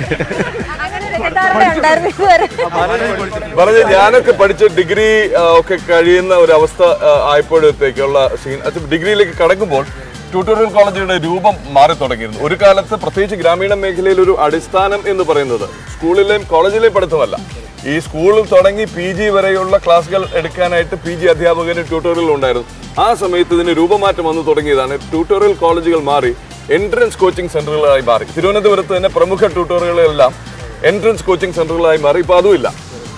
അപ്പൊ ട്യൂട്ടോറിയൽ കോളേജിന്റെ പശ്ചാത്തലത്തിൽ അതറിയണം, അറിഞ്ഞൂടാത്തവർ അച്ഛനമ്മമാരോട് ചോദിച്ച് മനസ്സിലാക്കണം. തുറന്നു പറയൂ, ഇനിയെങ്കിലും ട്യൂട്ടോറിയൽ കോളേജിൽ പോയിട്ടുണ്ടോ, പഠിച്ചിട്ടുണ്ടോ? ആ പശ്ചാത്തലമാണ് അല്ലേ? അപ്പൊ നമ്മൾ ഈ ഒരു സബ്ജക്റ്റ് ഉണ്ടാക്കുമ്പോഴും ഒന്ന് ഞാൻ ഏറ്റവും വലിയ സൗഭാഗ്യം എന്ന് പറയുന്നത് നമ്മൾ ഈ കുട്ടിക്കാലത്ത് ട്യൂട്ടോറിയൽ കോളേജിൽ പഠിക്കുകയും അതേ ട്യൂട്ടോറിയൽ അധ്യാപകനാവുകയും ചെയ്തു. പിന്നെ അതിനേക്കാൾ രസകരമായ സംഭവം, ഞാൻ എസ് എൻ കോളേജിൽ സൈക്കോളജി പഠിക്കുമ്പോൾ, ഡിഗ്രിക്ക് പഠിക്കുമ്പോൾ ഞാൻ S N psychology first year class എടുത്തിട്ടുണ്ട്. അങ്ങനെയൊക്കെയുള്ള ഭയങ്കര അത്ഭുതങ്ങളുടെ ഒരു ഘോഷയാത്ര. അപ്പൊ ഇതൊക്കെ ഒരു നമ്മുടെ കഥാ പശ്ചാത്തലത്തിൽ ഭയങ്കരമായി ഗുണം ചെയ്യുകയാണ്. ഈ സിനിമയിലുണ്ടോ ഒറിജിനൽ ആർഎസ്എംഎൽ? ഒറിജിനൽ ആർഎസ്എംഎൽ അതിനകത്തില്ല. പക്ഷെ നമ്മുടെ ഒരു ജീവിതാനുഭവം ഇവരെ പോലുള്ള കഥാപാത്രങ്ങളിലേക്ക് കയറി വന്നിട്ടുണ്ട്. കണ്ടപ്പോഴത്തേക്കും അതിനകത്ത് ആർഎസ്എംഎല്ലിനെ പോലെ ഒരാളെ കണ്ടു. നമ്മൾ അഭിനയിക്കുമ്പോൾ പോലും ഞാൻ കണ്ടിട്ടില്ല. അപ്പൊ ഞാനില്ലായിരുന്നു, കോമ്പിനേഷൻ ഇല്ലായിരുന്നല്ലേ. അപ്പൊ ഒരു നടനായിട്ട് ആദ്യമായിട്ട് എനിക്ക് തോന്നുന്നു, ആദ്യമായിട്ട് സിനിമയിൽ ആദ്യമായിട്ട് വരുന്നു. അതിന്റെ അനുമോദനങ്ങൾ ബാക്കി അങ്ങോട്ട് പോട്ടെ. നമുക്ക് എല്ലാവരും ഒന്ന് പരിചയപ്പെടാം, അവരുടെ അനുഭവങ്ങളും സിനിമയായിട്ട് ബന്ധപ്പെട്ട്. ഞാൻ അശ്വിൻ കുമാറാണ്. ഈ പടത്തിൽ സുധാകരൻ എന്ന് പറയുന്ന ഒരു വേഷമാണ് ഞാൻ ചെയ്തിരിക്കുന്നത്. ഒരു അടിപൊളി വേഷമാണ് എനിക്ക് തന്നിരിക്കുന്നത്. ഒരു നല്ല അവസരമാണ് സാർ എനിക്ക് തന്നിരിക്കുന്നത്. അപ്പോൾ അതൊരു എന്താ പറയുക, നെഗറ്റീവ് ഷെയ്ഡിലുള്ളൊരു, എല്ലാ ഷെയ്ഡിലുള്ളൊരു കൈൻഡ് ഓഫ് എപ്പോൾ നോക്കിയാലും റഫല്ലേ. അപ്പോൾ അങ്ങനെ കിട്ടിയൊരു വേഷമായിരുന്നു. പക്ഷെ എന്തായാലും അതൊരു നല്ലൊരു വെറൈറ്റി ഉള്ള ഒരു റോളാണ് ഞാൻ ചെയ്തിരിക്കുന്നത്. ഇതുവരെ 70s ചെയ്തിട്ടില്ല. അത് ഒരുപാട് ഞാൻ ആക്ച്വലി അതിനെക്കുറിച്ച് ആലോചിച്ചിട്ടുണ്ട്, കുറേ ആഗ്രഹിച്ചിട്ടുണ്ട് 70s ഒരു ലുക്കിലുള്ള ഒരു റോൾ ചെയ്യണമെന്ന്. അപ്പോൾ അങ്ങനെയാണ് കറക്റ്റായിട്ട് ഇങ്ങനെ ഒരു വേഷം എനിക്ക് കിട്ടുന്നത്. അപ്പോൾ എനിക്ക് ഒരുപാട് നന്ദി എനിക്ക് പറയാനുണ്ട്. എല്ലാവർക്കും നമസ്കാരം. എങ്ങനെയുണ്ടായിരുന്നു ഈ അനുഭവം? സസ്പെൻസ് കളയണ്ട കേട്ടോ. സസ്പെൻസ് ഒന്നും കളയുന്നില്ല, കാരണം എനിക്കൊന്നും അറിയില്ല. സസ്പെൻസ് കളയണേ എന്തെങ്കിലും കഥയെ പറ്റി അറിയണം, നമുക്ക് ഐഡിയ ഇല്ല, നമുക്ക് തന്നെ ഒന്നും അറിയില്ല. അപ്പോൾ ഇതിൻ്റെ ഒരു പ്രത്യേക രീതിയിലുള്ള ഭയങ്കര എൻജോയ് ചെയ്തു. കാരണം നമ്മൾ പാലക്കാടായിരുന്നു ഷൂട്ട്. പാലക്കാട് നമ്മൾ സെറ്റ് ഇട്ടിട്ട്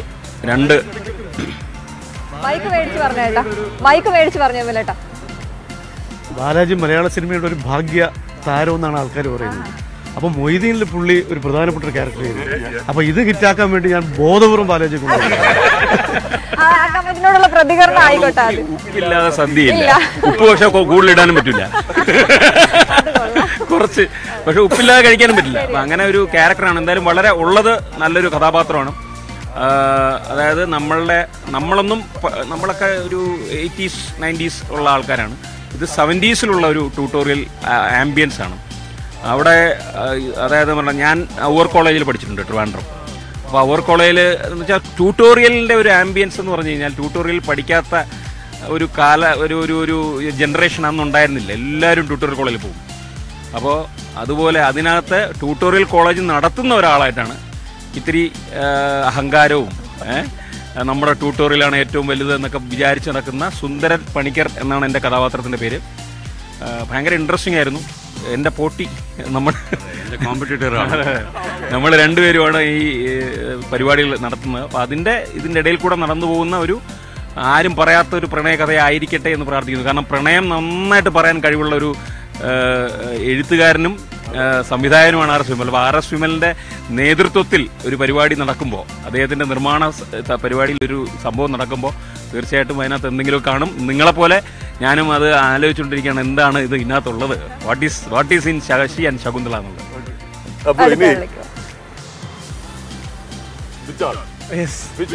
ബിച്ചാൽ മുഹമ്മദിന് ഈ ട്യൂട്ടോറിയലിന്റെ കാര്യം എങ്ങനെ പറഞ്ഞ് മനസ്സിലാക്കി? ബിച്ചാൽ മുഹമ്മദ് ഒക്കെ ഈ പഠിക്കുന്ന സമയത്ത് ട്യൂട്ടോറിയൽ ഉണ്ടോ? അതല്ല, ഇത് ഭയങ്കര രസകരമായ സംഭവമാണ്. ഇവൻ മലയാള അധ്യാപകനാണ്. പക്ഷേ പിന്നെ കോഴിക്കോടെന്ന് എഴുതുന്നത് കോഴിക്കോട്. ഡിഗ്രിക്ക് മലയാളം പഠിപ്പിക്കുന്നവനാണ്, കളിയാക്കിയല്ല.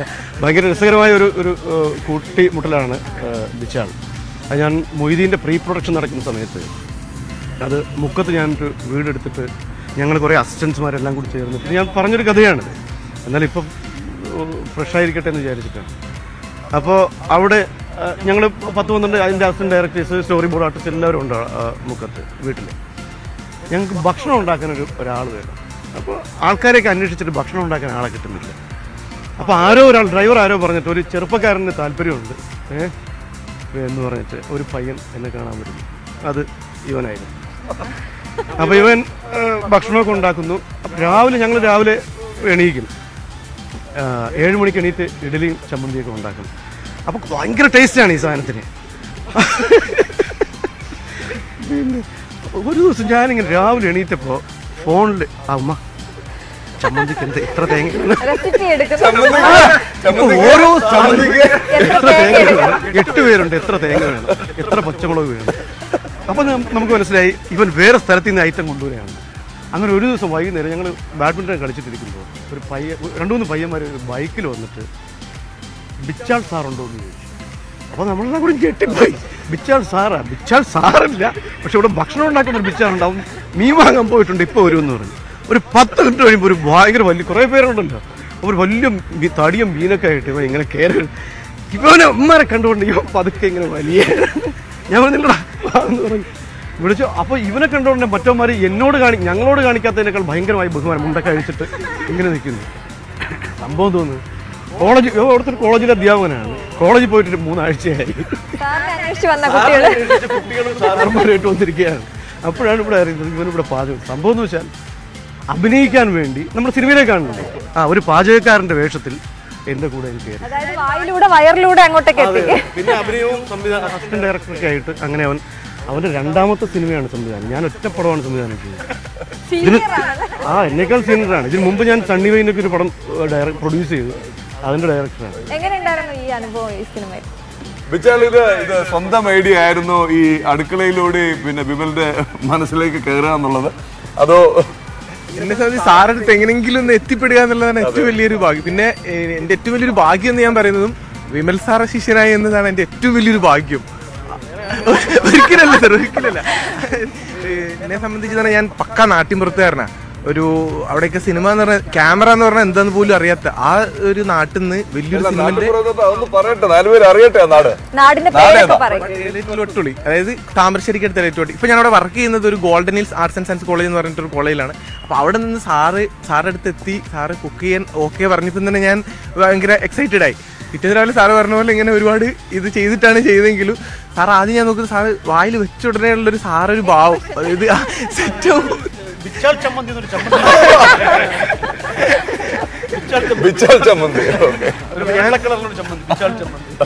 ഇപ്പൊ ഞാൻ പറയുന്നത് എന്റെ ഒരു ഈശ്വര സ്ഥാനത്ത് തന്നെ സാറെ കാണുന്നുണ്ട് എന്റെ ജീവിതത്തിൽ. അല്ല, അതായത് ഇതിന്റെ ഉള്ളിൽ ഈ സിനിമ എന്ന് പറയുന്ന ഒരു വലിയ ലോകത്തിലേക്ക് എന്നെ എത്തിപ്പെടാൻ പറ്റുമ്പോൾ ഞാൻ പ്രതീക്ഷിച്ചു. ആ ഒരു ലോകത്തിലേക്ക് എന്നെ കൈപിടിച്ച് എനിക്കൊരു ചെറിയ ഇതൊരു വലിയ അവസരം തന്നെയാണ്. അപ്പം എൻ്റെ ഒരു സിനിമ സാറ് പ്രൊഡ്യൂസ് ചെയ്യുക എന്ന് പറയുന്നതും മൊയ്തീനിൽ സാറെ കൂടെ കൂട്ടി എന്ന് പറയുന്നതിന് ഏറ്റവും വലിയൊരു ഭാഗ്യമായിട്ട് ഞാൻ കാണുന്നു. ഈ ഒരു അവസരത്തിൽ ആ ഒരു നന്ദിയും കടപ്പാടും ഞാൻ അറിയിക്കുന്നു സാർ. Thank you sir. അല്ല, ഇവിടെ എവിടെ താമസിക്കണേ?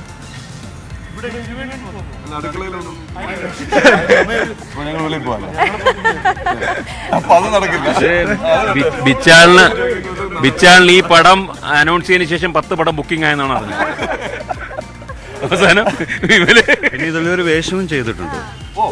അപ്പോ ഒരു സകല കല അത് അനുഭവത്തിൽ നിന്ന് മനസ്സിലായല്ലോ. ഇവൻ വന്നതിന്റെ അന്ന് കറക്റ്റ് നിങ്ങൾ പറഞ്ഞ വളരെ കറക്റ്റ്. അന്ന് തെളിയിച്ചവൻ മഹാനായ നടനെന്ന്. ആമി സ്വാഗതം. ആമിയെ കുറിച്ചൊന്ന് പറയൂ, ഒരുപാട് പ്രേക്ഷകർക്ക് അറിയില്ല. ഞാൻ ഈ ഫീൽഡിൽ പുതിയതാണ്. പേര് ആമി എന്നാണ്.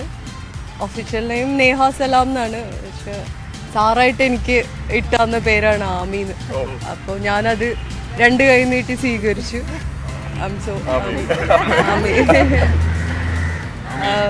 ഇന്ന് നിന്നിന്റെ മൊയ്തീന്റെ ഒരു ബിഗ് ഫാനാണ്. അത് എത്ര തവണ നമ്മൾ കണ്ടിട്ടുണ്ടെന്ന് അറിയില്ല. പക്ഷെ അത്രയും കണ്ടിട്ടുള്ള ഒരു നമ്മൾ നന്നായിട്ട് ആരാധിക്കുന്ന ഒരു സംവിധായകൻ. ഓരോ പാട്ട് കേൾക്കുമ്പോൾ ഇങ്ങനെ രോമം എഴുന്നേറ്റ് നിൽക്കും. അത് ഞാൻ തിയേറ്ററിൽ തന്നെ 4 തവണ പോയി കണ്ടിട്ടുണ്ട്. പിന്നെ ഞങ്ങൾ ബേസ്ഡ് ലണ്ടനാണ്. ഞാൻ ഭർത്താവ് കൂടി ലണ്ടനിലാണ് താമസം. അപ്പോൾ സാറിൻ്റെ ഒരു പടം അവിടെ വന്നപ്പോൾ സാറാണ് വരുന്നതെന്ന് നമുക്കറിയില്ല. അപ്പോൾ ഇങ്ങനെ ഞാൻ ചെറുപ്പം മുതലേ സിനിമ എന്നുള്ള ഒരു ഭ്രാന്തുള്ള ഒരു ആളാണ്. പക്ഷെ അതിലേക്കൊന്നും ഇപ്പോൾ ഫാമിലി ആയിട്ടൊന്നും എത്തിപ്പെടാനൊന്നും ചമ്മന്തി പക്ഷെ ഞാനും ഭക്ഷണത്തിലൂടെയാണ് കൈ കയറിയത്. എന്താണ് ഏറ്റവും ഇഷ്ടമുള്ള എന്താ ഉണ്ടാക്കാൻ? ഭക്ഷണം ആളുടെ ഏറ്റവും ഫേവറേറ്റ് വീക്ക്നെസ് ആണ്. അത് എന്ത് കൊടുത്താലും മീനാണ് ഏറ്റവും കൂടുതൽ ഇഷ്ടമുള്ള. സിനിമ ആരാധകരെ നിങ്ങൾക്കൊരു അറിയിപ്പ്. ആദ്യമായിട്ട് കാണാൻ പോയപ്പം കോഴിക്കോട് തന്നെ ഹലുവ കൊണ്ടുപോയി കൊടുത്തിട്ടാണ് സാറിനെ കയ്യിലെടുത്തത്. ഒരു ചാൻസ് നമ്മൾ ലണ്ടനിൽ വന്നപ്പം എൻ്റെ അടുത്ത് ഒരു ഇതേപോലെ സിനിമ പ്രൊഡക്ഷനിലുള്ള ഒരാൾ വഴിയാണ് അറിയപ്പെടുന്നത്. സാറാണെന്ന് എനിക്ക് അപ്പോഴും അറിയണ്ടായിരുന്നില്ല. ഇങ്ങനെ സിനിമയിൽ കയറണം എന്ന് ആഗ്രഹമല്ല, അപ്പോൾ നീ ഒന്ന് പോയി കാണുക, അവിടെ ക്രൂവിൻ്റെ കുറവുണ്ട്, അപ്പോൾ ഒരു ഹെൽപ്പായിട്ട് നിൻ്റെ സിനിമ ആഗ്രഹം എന്ന് പറഞ്ഞാൽ നടക്കുമായിരിക്കും എന്നൊക്കെ വിചാരിച്ചിട്ട് പോയതാണ് സാറിനെ കാണാൻ വേണ്ടി. അവിടെ ചെന്ന് നമ്മൾ ലോഞ്ചിൽ ഞാനും ഹസ്ബൻഡും കൂടി പോയത്. ലോഞ്ചിലിരിക്കുമ്പോൾ ഒരാളിങ്ങനെ അപ്പം ഞാൻ RS വിമൽ എന്നുള്ള വ്യക്തിയെ കണ്ടിട്ടുണ്ടെന്നല്ല നമ്മളെ മൈൻഡിലില്ല, ആ സിനിമ മാത്രമേ മൈൻഡിലുള്ളൂ. അപ്പോൾ നമ്മളിങ്ങനെ ഇരിക്കുമ്പോൾ ആളൊരു കോട്ടും സൺഗ്ലാസൊക്കെ വെച്ച് ഇങ്ങനെ അടിപൊളിയായിട്ട് വരുന്നുണ്ട്. അതെ, കുറച്ചും കൂടി അടിപൊളിയായിരുന്നു. പരിചയപ്പെട്ടപ്പോഴാണ് പറയുന്നത് എന്ന് നിന്റെ മൊയ്തീൻ്റെ ഡയറക്ടറാണ്. അപ്പോൾ സത്യം പറഞ്ഞാൽ ഭയങ്കരമായിട്ട് ഷോക്കായി. ഹസ്ബൻഡിൻ്റെ അടുത്ത് ഞാൻ പറഞ്ഞു നമ്മൾ അറിയാതെ ആണല്ലോ വന്നത്. പിന്നെ എനിക്കവിടെ ഇരുന്നിട്ട് എന്താ പറയുക, എന്ത് പറയണം അങ്ങനെ ഞാൻ ആ സിനിമയിൽ ഹെൽപ്പിന് എനിക്ക് കുറച്ച് ജോലിയൊക്കെ ഉള്ളത് കൊണ്ട് ഞാനതിൽ ഹെൽപ്പ് ചെയ്യാം എന്നുള്ള ഒരു AD ആയിട്ട് കയറാം എന്നുള്ള രീതിയിലാണ് വന്നത്. അപ്പോൾ പക്ഷേ സാറിനെ കണ്ടപ്പോൾ പിന്നെ അത് ചാൻസ് ചോദിക്കല, സാറെ എനിക്ക് അഭിനയിക്കാൻ ആഗ്രഹമുണ്ട്.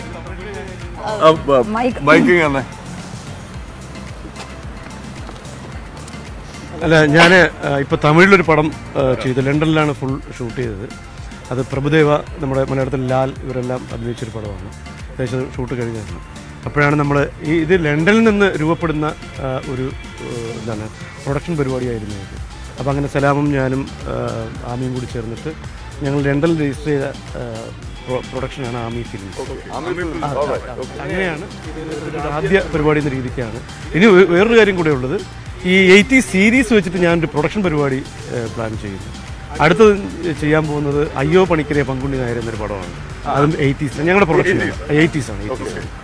അയ്യോ പണിക്കരെ പങ്കുണ്ണി നായരെ എന്നാണ് സിനിമയുടെ പ്രോജക്ടിന്റെ അനൗൺസ്മെന്റ് കൂടി ഇവിടെ നടക്കുകയാണ് പ്രഭാത കേരളത്തിലൂടെ.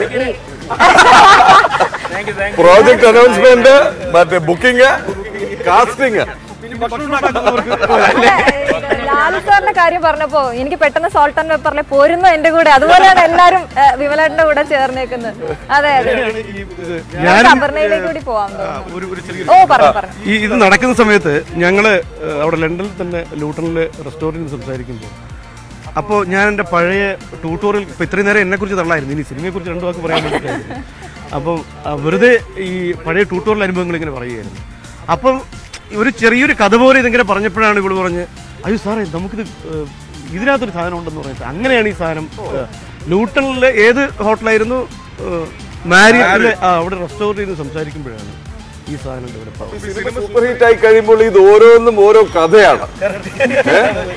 അടുക്കള വഴി നുഴഞ്ഞു കയറിയ ബിച്ചാൽ മുഹമ്മദ് മുതൽ ന്യൂട്ടൺ മാരിയറ്റിൽ പറഞ്ഞ കഥ വരെ.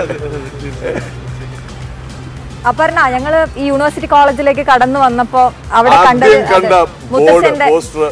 ഓർമ്മ ദിവസം ഇവിടെ ദിനത്തിന്റെയാണ്. ഇനി പരിചയമില്ലാത്തവരുണ്ടെങ്കിൽ അപർണ രാജീവ് എന്ന് പറയുന്നത് സാക്ഷാൽ ONV കുറുപ്പിന്റെ കൊച്ചുമകൾ, ONVയുടെ മകൻ, നമ്മുടെയൊക്കെ സുഹൃത്ത് രാജീവിന്റെ മകൻ. അറിയാത്തവരാരും കാണില്ലെങ്കിൽ ഒരു ഔദ്യോഗികം എന്ന് പരിചയപ്പെടുത്തിയെന്നേ ഉള്ളൂ. അപ്പൊ പറയൂ, ഈ സിനിമയുടെ ഭാഗമായത് എങ്ങനെയാണ്, എത്രത്തോളം സന്തോഷമുണ്ട്? ചമ്മന്തി അല്ല പാടി തന്നെ. അതെ, നല്ലൊരു വളരെ മനോഹരമായിട്ടുള്ളൊരു പാട്ട് ഇതിൽ പാടാൻ പറ്റിയെന്നുള്ള വലിയ സന്തോഷത്തിലാണ്. ശരിക്കും ആ പാട്ട് കേൾക്കുമ്പോൾ തന്നെ ആ ഒരു 70s 80s ആ ഒരു കാലഘട്ടത്തിലാണെന്നുള്ള എനിക്കറിയില്ലായിരുന്നു ഈ സിനിമ അങ്ങനെയാണ്. പക്ഷെ ആ പാട്ട് പാടിയപ്പോൾ തന്നെ, അപ്പം ഞാൻ മ്യൂസിക് ഡയറക്ടർ പ്രകാശ് അലക്സ് ആണ്, പ്രകാശിനോട് ചോദിച്ചപ്പോൾ പറഞ്ഞു ഇത് ആ ഒരു ഇതാണെന്നുള്ളത്. അപ്പോൾ വിമലേട്ടനും പരിചയപ്പെടാൻ കഴിഞ്ഞു. എനിക്ക് എന്നിന്റെ മൊയ്തീൻ ഭയങ്കര ഫാനാണ്. അപ്പോൾ വിമലേട്ടൻ എപ്പോഴാണ് പരിചയപ്പെടാൻ കഴിഞ്ഞത്. ഒരുപാട് സന്തോഷം. Thank you so much. ആ പാട്ട് പാടാൻ പറ്റില്ലല്ലോ അല്ലേ വിമൽ സർ? അതെ. അഞ്ജനമെഴുതും പൂങ്കുയിലാളിൻ ചഞ്ചലമിഴിയിൻ തുടിതുടിപ്പ് പുഞ്ചിരിയാരും കാണാതെ ഇംഗിതമരുളണ പെടപെടപ്പ്. അഞ്ജനമെഴുതും പൂങ്കുയിലാളിൻ ചഞ്ചലമിഴിയിൻ തുടിതുടിപ്പ് പുഞ്ചിരിയാരും കാണാതെ ഇംഗിതമരുളണ പെടപെടപ്പ്. ശശിയും ശകുന്തളയാണ് ശശിയും ശകുന്തളയാണ് ആമി. യഥാർത്ഥ കഥ പറയാൻ ശശിയും ശകുന്തളയിലെ ശകുന്തളയാണ് നായികയാണ് നായിക. ആമി പിന്നെ കേരളത്തിലേക്ക് മടങ്ങുന്നു ആസ് ശകുന്തള.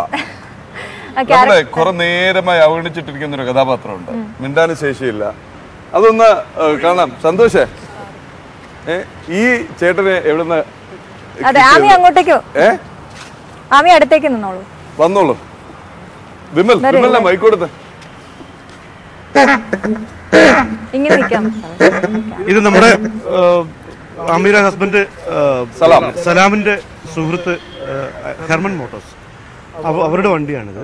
ഇപ്പൊ ഞങ്ങൾ ഷൂട്ടിന് മുഴുവൻ വിട്ടുതന്നിരിക്കുകയായിരുന്നു. പിന്നെ ഇപ്പൊ ഇതാ എന്താണ് പിന്നെ നമ്മുടെ പ്രൊമോഷനും തന്നിരിക്കുകയാണ്. സിനിമയുടെ പ്രഖ്യാപനം ഒപ്പം ഒരു യാത്രയുടെ തുടക്കം കൂടിയല്ലേ ഇന്നലെ? അതെ അതെ അതെ. ഇത് വളരെ എന്താണ് നമ്മളെല്ലാവരും പറയുന്ന പോലെ വ്യത്യസ്തം എന്നൊക്കെ പറയുന്ന ആണെങ്കിലും എല്ലാവരും ചെയ്യുന്നത് മാതിരി തന്നെയാണ്. മറ്റൊരു മാർഗത്തിലൂടെ ഞങ്ങൾ ഇതിന്റെ പ്രൊമോഷൻ ചെയ്യാമെന്ന് വിചാരിച്ചതാണ്. ഇത് സിനിമയിൽ ത്രൂ ഔട്ട് ഉപയോഗിക്കുന്ന ഒരു വണ്ടിയാണ്, ആ കാലഘട്ടത്തിലെ വണ്ടിയാണ്. അപ്പോൾ ഈ വണ്ടി ഇന്ന് മുതൽ ആർട്സ് കോളേജിൽ നിന്ന് ഞങ്ങളെല്ലാം ഒരുമിച്ചിട്ട് ഈ വണ്ടിയെ യാത്രയാക്കുകയാണ്. കേരളത്തിലെ മുഴുവൻ ക്യാമ്പസുകളിലും ഈ വണ്ടി. ഇതിന്റെ ഒരു ഷേപ്പ് പഴയ ഫോക്സ് വാഗൺ ബീറ്റിൽസ് പോലെ ആണ്. ഇതിനകത്ത് വേറെ മാറ്റങ്ങളൊന്നും വരുത്തിയിട്ടുണ്ടായിരുന്നില്ല, ഒരു മാറ്റവും വരുത്തിയിട്ടില്ല. ഈ നഗരത്തിലെ അന്നത്തെ കാലത്ത് നമ്മളിപ്പോൾ യൂണിവേഴ്സിറ്റി കോളേജ് വളപ്പിൽ നിൽക്കുന്നുവെങ്കിൽ അന്നത്തെ കാലത്തെ ഇംഗ്ലീഷ് സാറന്മാരൊക്കെ ഇവിടെയും മാറിവാനൂസിലെ പല സാറന്മാരെ ഐഡന്റിഫൈ ചെയ്തിരുന്നത് മോറിസ് കാറിൽ വരും എന്നുള്ളതാണ്. അപ്പോൾ ഇതൊരു കഥാപാത്രമാണ്. ഇത് സംസ്ഥാനം ഒട്ടുക്ക് ഈ സിനിമ കഥയുമായി ഇത് മുഴുവൻ യാത്ര ചെയ്യും. അതെ അതെ അതെ. കേരളത്തിലെ ക്യാമ്പസുകളിലൂടെ ഈ വണ്ടിയും ശശി ശകുന്തളയുടെ ആൾക്കാരും സഞ്ചരിക്കുകയാണ്. അപ്പോ ഒരു കർട്ടൻ റൈസർ എന്ന് പറഞ്ഞ് ഇന്നിപ്പോ ഈ പ്രഭാത കേരളത്തിൽ സംഭവിച്ചത് ഒട്ടനവധി കാര്യങ്ങളാണ്. സിനിമക്കാരൻ കണ്ടപ്പോഴത്തേക്ക് പുറകെ നിൽക്കണ്ട, മുന്നേ നിൽക്കാം. അശ്വതി അല്ല, തീർച്ചയായിട്ടും അശ്വതിക്ക് ചമ്മന്തി അരക്കാൻ അറിയാം. എനിക്ക് വലുതായിട്ട് അറിയില്ല, എങ്കിലും ഞാൻ ശ്രമിക്കും. അല്ല, അമ്മയോട് ചോദിച്ചാൽ മതി. ഉറപ്പായിട്ടും. അപ്പൊ ഈ പാരൽ കോളേജ് അനുഭവങ്ങൾ എനിക്ക് തോന്നുന്നു ഓരോരുത്തരുടെ അനുഭവങ്ങൾ എനിക്ക് ചോദിക്കണമെന്ന് ആഗ്രഹമുണ്ട്. ആദ്യം എനിക്ക് ബാലാച്ചേട്ടന്റെ അനുഭവം കേൾക്കണം. പാരൽ കോളേജ് പഠിച്ചിട്ടുണ്ട്, പഠിപ്പിച്ചിട്ടില്ലെന്ന് പറഞ്ഞെങ്കിലും എന്തൊക്കെ അനുഭവങ്ങളാണ് പുറത്ത് പറയാൻ പറ്റാത്ത ഒരു അനുഭവം പറയാം. അവർ കോളേജിൽ പഠിക്കുമ്പോൾ സ്വാഭാവികമായിട്ടും അന്നൊക്കെ എന്ന് പറഞ്ഞു കഴിഞ്ഞാൽ ഓരോരോ മുക്കിലും നമ്മൾ കാണുമല്ലോ, പെൺകുട്ടികളൊക്കെ ഇങ്ങനെ പോകുമ്പോഴത്തേക്കും എല്ലാവരും കൊണ്ടുവിടണം, കണ്ണുകളിലൂടെ കൊണ്ടുവിട്ട് യാത്ര അയച്ചിട്ട് തിരിച്ചു വരിക. എന്നിട്ട് അടുത്ത ബാച്ചിനെ കൊണ്ടുവിടാൻ വേണ്ടി പറയണം. പിന്നെ എന്നിട്ട് ദോശ ചമ്മന്തി കഴിക്കുക രാവിലെ തന്നെ, ബ്രേക്ക്ഫാസ്റ്റ് രാവിലെ ആയിരുന്നു ക്ലാസ്. അങ്ങനെ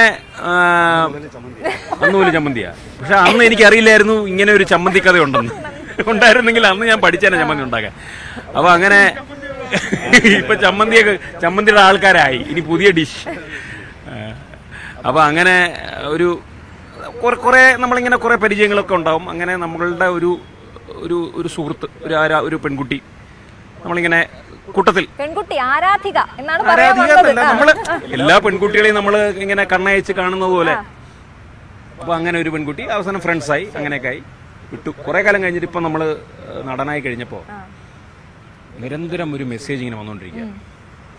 ഇവിടെ ഒന്ന് റിപ്ലൈ ചെയ്താടോ, എന്നൊക്കെ പറഞ്ഞിട്ട് ഞാൻ ആരാ. അപ്പം പേരിങ്ങനെ നോക്കിയപ്പോഴത്തേക്കും, പേര് ഞാൻ പറയുന്നില്ല, പേരിങ്ങനെ നോക്കിയപ്പോഴത്തേക്കും പരിചയമുള്ള പോലെ എന്തോ എനിക്ക് തോന്നി, എന്തോ പഴയ പരിചയം എന്തോ ഉള്ളതാണ്. ഡോ എന്നൊക്കെ വിളിക്കുന്നു, ഡാ എന്നൊക്കെ വിളിച്ചു. ഞാൻ റിപ്ലൈ അയച്ചപ്പോഴത്തേക്കും വിളിച്ചപ്പോഴത്തേക്കും ഇപ്പൊ കോഴിക്കോട് ജഡ്ജിയാ. ഫോട്ടോയെ കണ്ടപ്പോഴേ ഭയങ്കര സീനിയറായിട്ട് കണ്ണാടിയൊക്കെ വെച്ചിട്ടേ ഹസ്ബൻഡ് വേറെ അതും അദ്ദേഹം അഡ്വക്കസിയോ ഡോക്ടറോ ഒറ്റാണ്. എടോ നിന്നെ സിനിമയെ കണ്ടിട്ട് നീ അന്നും ഉണ്ടായിരുന്നല്ലോ ഇത് ഇപ്പൊ അന്നൊക്കെ പറഞ്ഞിട്ട്. അപ്പൊ എനിക്ക് നമ്മൾ ഈ പാരലൽ കോളേജിൽ പഠിക്കുക എന്ന് പറയുമ്പോൾ നമ്മളന്ന് വിചാരിക്കും പാരലൽ കോളേജ് പഠിച്ചു കഴിഞ്ഞാൽ വേറെ ഏതോ വഴിയിൽ പോകും. അങ്ങനെയല്ല, പാരലൽ കോളേജ് ട്യൂഷനായിട്ടാണ് നമ്മളെല്ലാം പഠിക്കുന്നത്.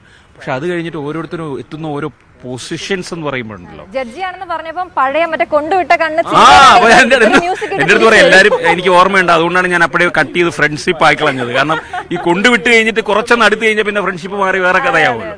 അപ്പൊ അങ്ങനെയല്ല, നിന്നെയൊക്കെ നോട്ടം ഇട്ടിരുന്നു, ഫ്രണ്ട്ഷിപ്പ് ആക്കിയത് അതുകൊണ്ടാണ്. അതുകൊണ്ട് ഇപ്പോഴും നമുക്ക് സംസാരിക്കാൻ പറ്റുന്നു എന്ന് പറഞ്ഞു. അപ്പൊ അതൊക്കെ ഒരു പെട്ടെന്ന് ഓർമ്മ വന്ന ഒരു ഇതുപോലെ ഈ ശശി ശകുന്തളയും കാണുമ്പോ ഓരോരുത്തർക്കും ഇതുപോലെ നൊസ്റ്റാൾജിയ വരുമായിരിക്കും. മൈക്ക് മേടിച്ചോളൂ. അങ്ങനത്തെ അനുഭവങ്ങളുണ്ടോ അതിനകത്ത്? ഞാൻ ഇപ്പൊ നമ്മൾ ഈ പോസ്റ്റർ റിലീസ് ചെയ്ത സമയത്ത് അതിനകത്ത് ഒരാൾ കമന്റ് ചെയ്ത് ചോദിച്ചത് ഇയാൾക്ക് 80s 70s വീക്ക്നെസ് ആണെന്ന് തോന്നുന്നു.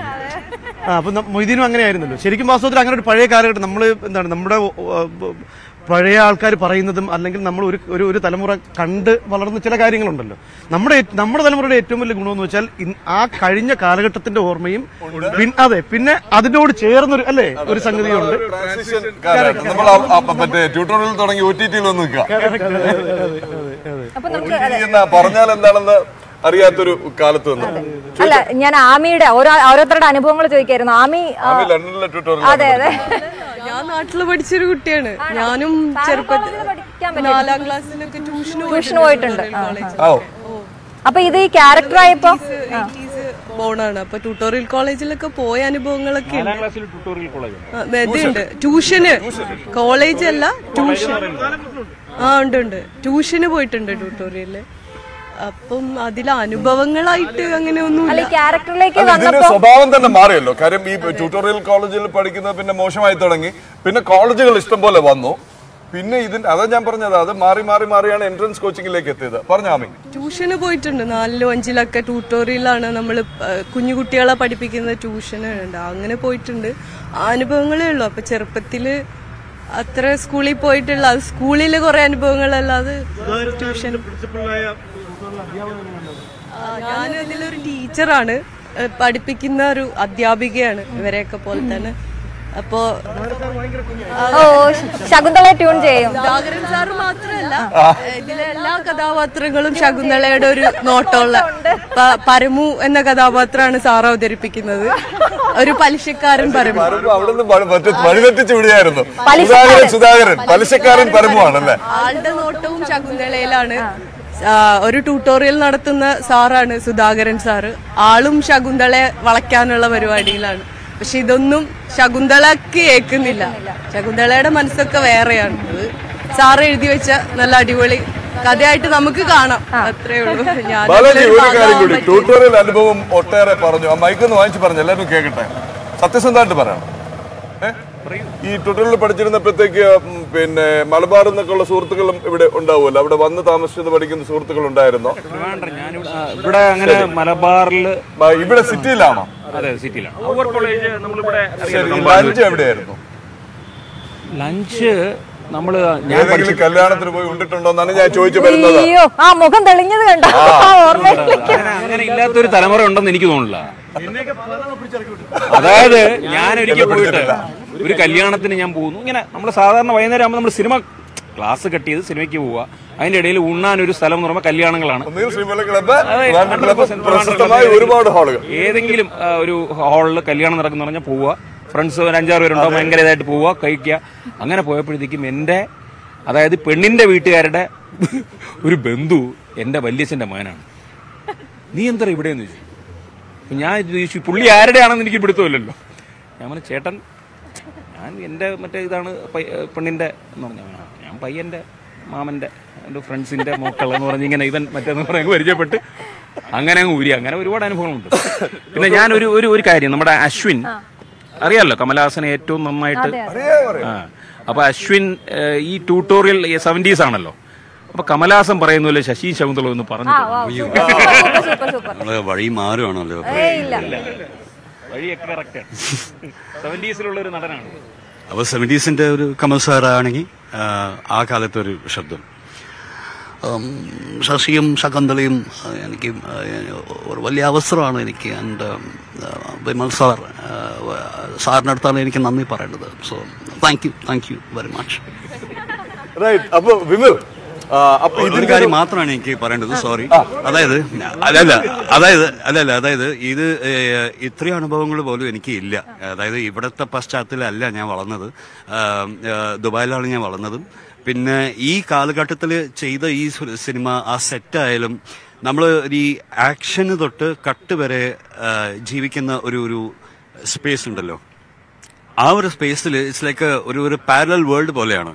അപ്പോൾ as an actor, as an artist എനിക്ക് ഏറ്റവും വലിയൊരു ഭാഗ്യം എന്താണെന്ന് വെച്ചാൽ പല കാലഘട്ടങ്ങൾ പോലും എനിക്ക് ജീവിക്കാൻ ഒരു അവസരം കിട്ടുന്നു. അപ്പം അങ്ങനെയാണ് ശരിക്കും എനിക്ക് നന്ദി പറയേണ്ടത് സാറിൻ്റെ അടുത്ത്. കാരണം എനിക്ക് ഇതുപോലത്തെ ഒരു കാലഘട്ടത്തിൽ എന്തെങ്കിലും ഒരു വേഷം ചെയ്തിട്ട് ആ ഒരു സമയത്ത് എങ്ങനെ ആയിരിക്കും ചിലപ്പം ഈ ഒരു സങ്കല്പം നമുക്ക് മാക്സിമം നമുക്ക് എന്താ പറയുക ഇമാജിൻ ചെയ്യാൻ പറ്റും.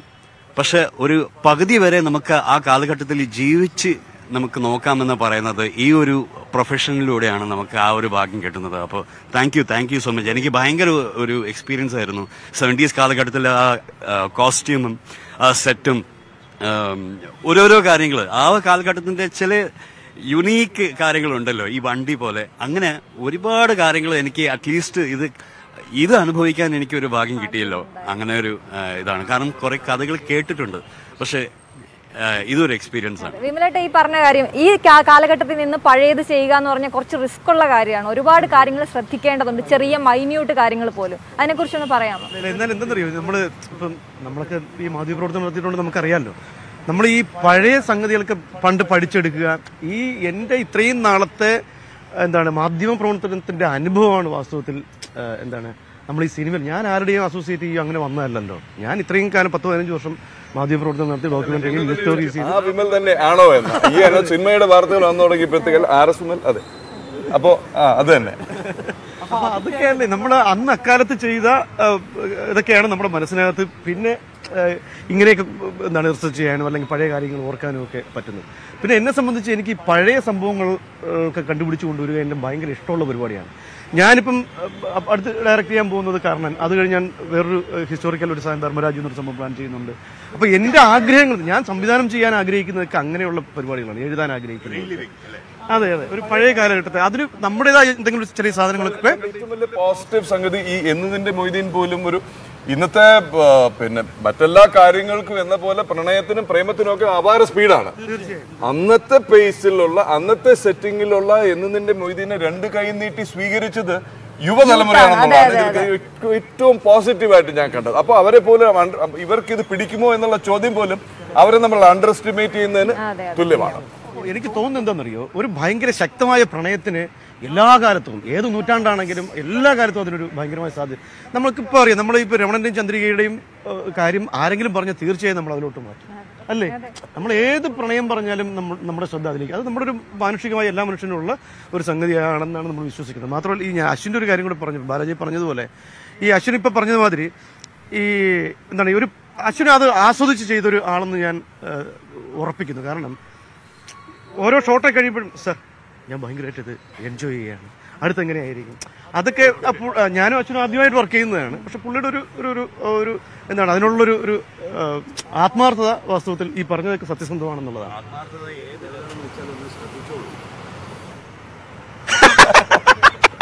ഞാനും അശ്വിനും ശരിക്കും അല്ലേ, നല്ല കോമ്പിനേഷൻ ആയിരുന്നു. ഡ്രസ്സ് സെയിം ഡ്രസ്സാണ്, പർമ്മഭാഷന്റെ ഒരു കോസ്റ്റ്യൂമാണ് ഞാൻ ഇട്ടിരിക്കുന്നത്. വേറെ കഥാപാത്രം. അതെ. അപ്പോ വിമൽ, ആദ്യം തന്നെ ആശംസകൾ, വളരെയധികം നന്ദി. യാത്ര തുടങ്ങുന്നേ ഉള്ളൂ. അപ്പൊ ഇനിയുള്ള ദിവസങ്ങളിൽ പിന്നെ വിമലും അല്ലെങ്കിൽ പണിക്കരും അശ്വിനും സുധാകരനും ഒക്കെ ഈ ടീം ഒന്നടങ്കം ശശിയും ശകുന്തളയും അതിന്റെ ഓരോ ഘട്ടവുമായി ഇനി പോസ്റ്റർ, സിനിമ, ക്ഷമിക്കണം, പാട്ട്, മ്യൂസിക്, ടൈറ്റില്, ട്രെയിലർ, ഇതിന്റെ ഒക്കെ ലോഞ്ച് വരും ദിവസങ്ങളിലുണ്ടാവും. ഒപ്പം ഈ ടീം ഉണ്ടാവും, ഈ മോറിസ് കാറും ഉണ്ടാവും, ഒപ്പം ഞങ്ങളും ഉണ്ടാകും. ഇതിന്റെ ഓരോ വിശേഷങ്ങളും News18 കേരള പ്രേക്ഷകർക്കായി അതാത് സമയത്ത് എത്തിക്കാനായി. അപ്പോൾ RS Vimal Bichal, Ashwin, Balaji, Ami, Aparna. A big thank you and all the best, Vimal. Thank you. വളരെ നന്ദി. ഈ സിനിമയെ സംബന്ധിച്ച് ആദ്യമായിട്ടാണ് നമ്മൾ പ്രേക്ഷകരോടൊന്ന് സംസാരിക്കുന്നത്. അത് എൻ്റെ പ്രിയ സുഹൃത്ത് പിള്ളയോടൊപ്പം പുള്ളിയുടെ ചാനൽ കൂടെ ചേർന്നിട്ടാണ് അത് നടക്കുന്നുള്ളതാണ് ഏറ്റവും വലിയ സന്തോഷം. ഞങ്ങൾ മാധ്യമ സപ്പോർട്ട് News18 ആണ്.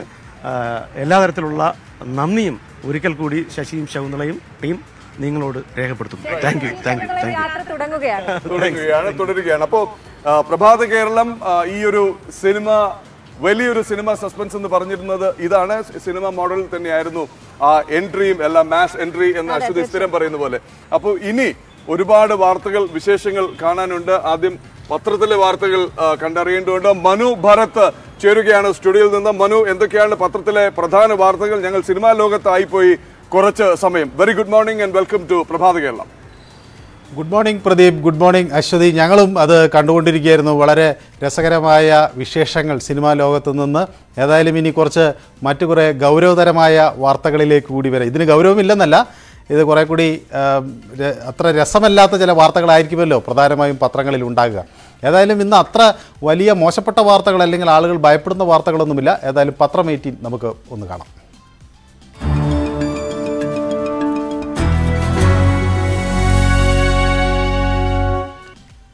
പത്രങ്ങളിലൂടെ വരുമ്പോൾ ഇന്ന് ആദ്യം മിക്ക പത്രങ്ങളും പ്രധാന വാർത്തയായി കൊടുത്തിരിക്കുന്നത് ഈ മലബാർ ദേവസ്വം ബോർഡിനോടുള്ള ഹൈക്കോടതിയുടെ ഒരു ഉത്തരവാണ്. ഹൈക്കോടതി പറഞ്ഞിരിക്കുന്നത് ക്ഷേത്രഭരണത്തിന് രാഷ്ട്രീയക്കാർ വേണ്ട എന്നൊരു നിലപാട് കോടതി സ്വീകരിച്ചിരിക്കുന്നു. ഇത് ഇന്ന് പുറത്തിറങ്ങിയ മിക്ക എല്ലാ പത്രങ്ങളും തന്നെ വളരെ പ്രാധാന്യത്തോടു കൂടിയാണ് കൈകാര്യം ചെയ്തിരിക്കുന്നത്.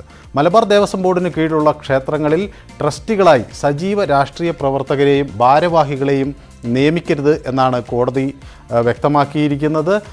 ഇത്തരം അതായത് സ്ഥിരമായി ക്ഷേത്രങ്ങളിൽ വരികയും പ്രാർത്ഥന നടത്തുകയും ക്ഷേത്രങ്ങളുടെ പുരോഗതി ആഗ്രഹിക്കുകയും ചെയ്യുന്നവരൊക്കെയാണ് ഇത്തരം സ്ഥാനങ്ങളിൽ ഇരിക്കേണ്ടത് എന്നാണ് കോടതി വ്യക്തമാക്കുന്നത്.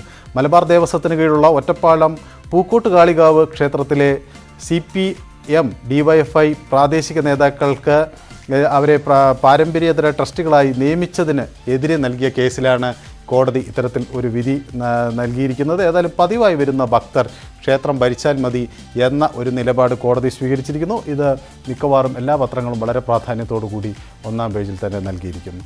മറ്റൊരു പ്രധാന വാർത്ത ഇന്ന് പത്രങ്ങളിലെല്ലാം സ്ഥാനം പിടിച്ചിട്ടുള്ളത് ഈ യൂത്ത് കോൺഗ്രസ് പ്രതിഷേധവും അതിനോട് അനുബന്ധിച്ച് നടന്നിട്ടുള്ള സംഘർഷവുമാണ്.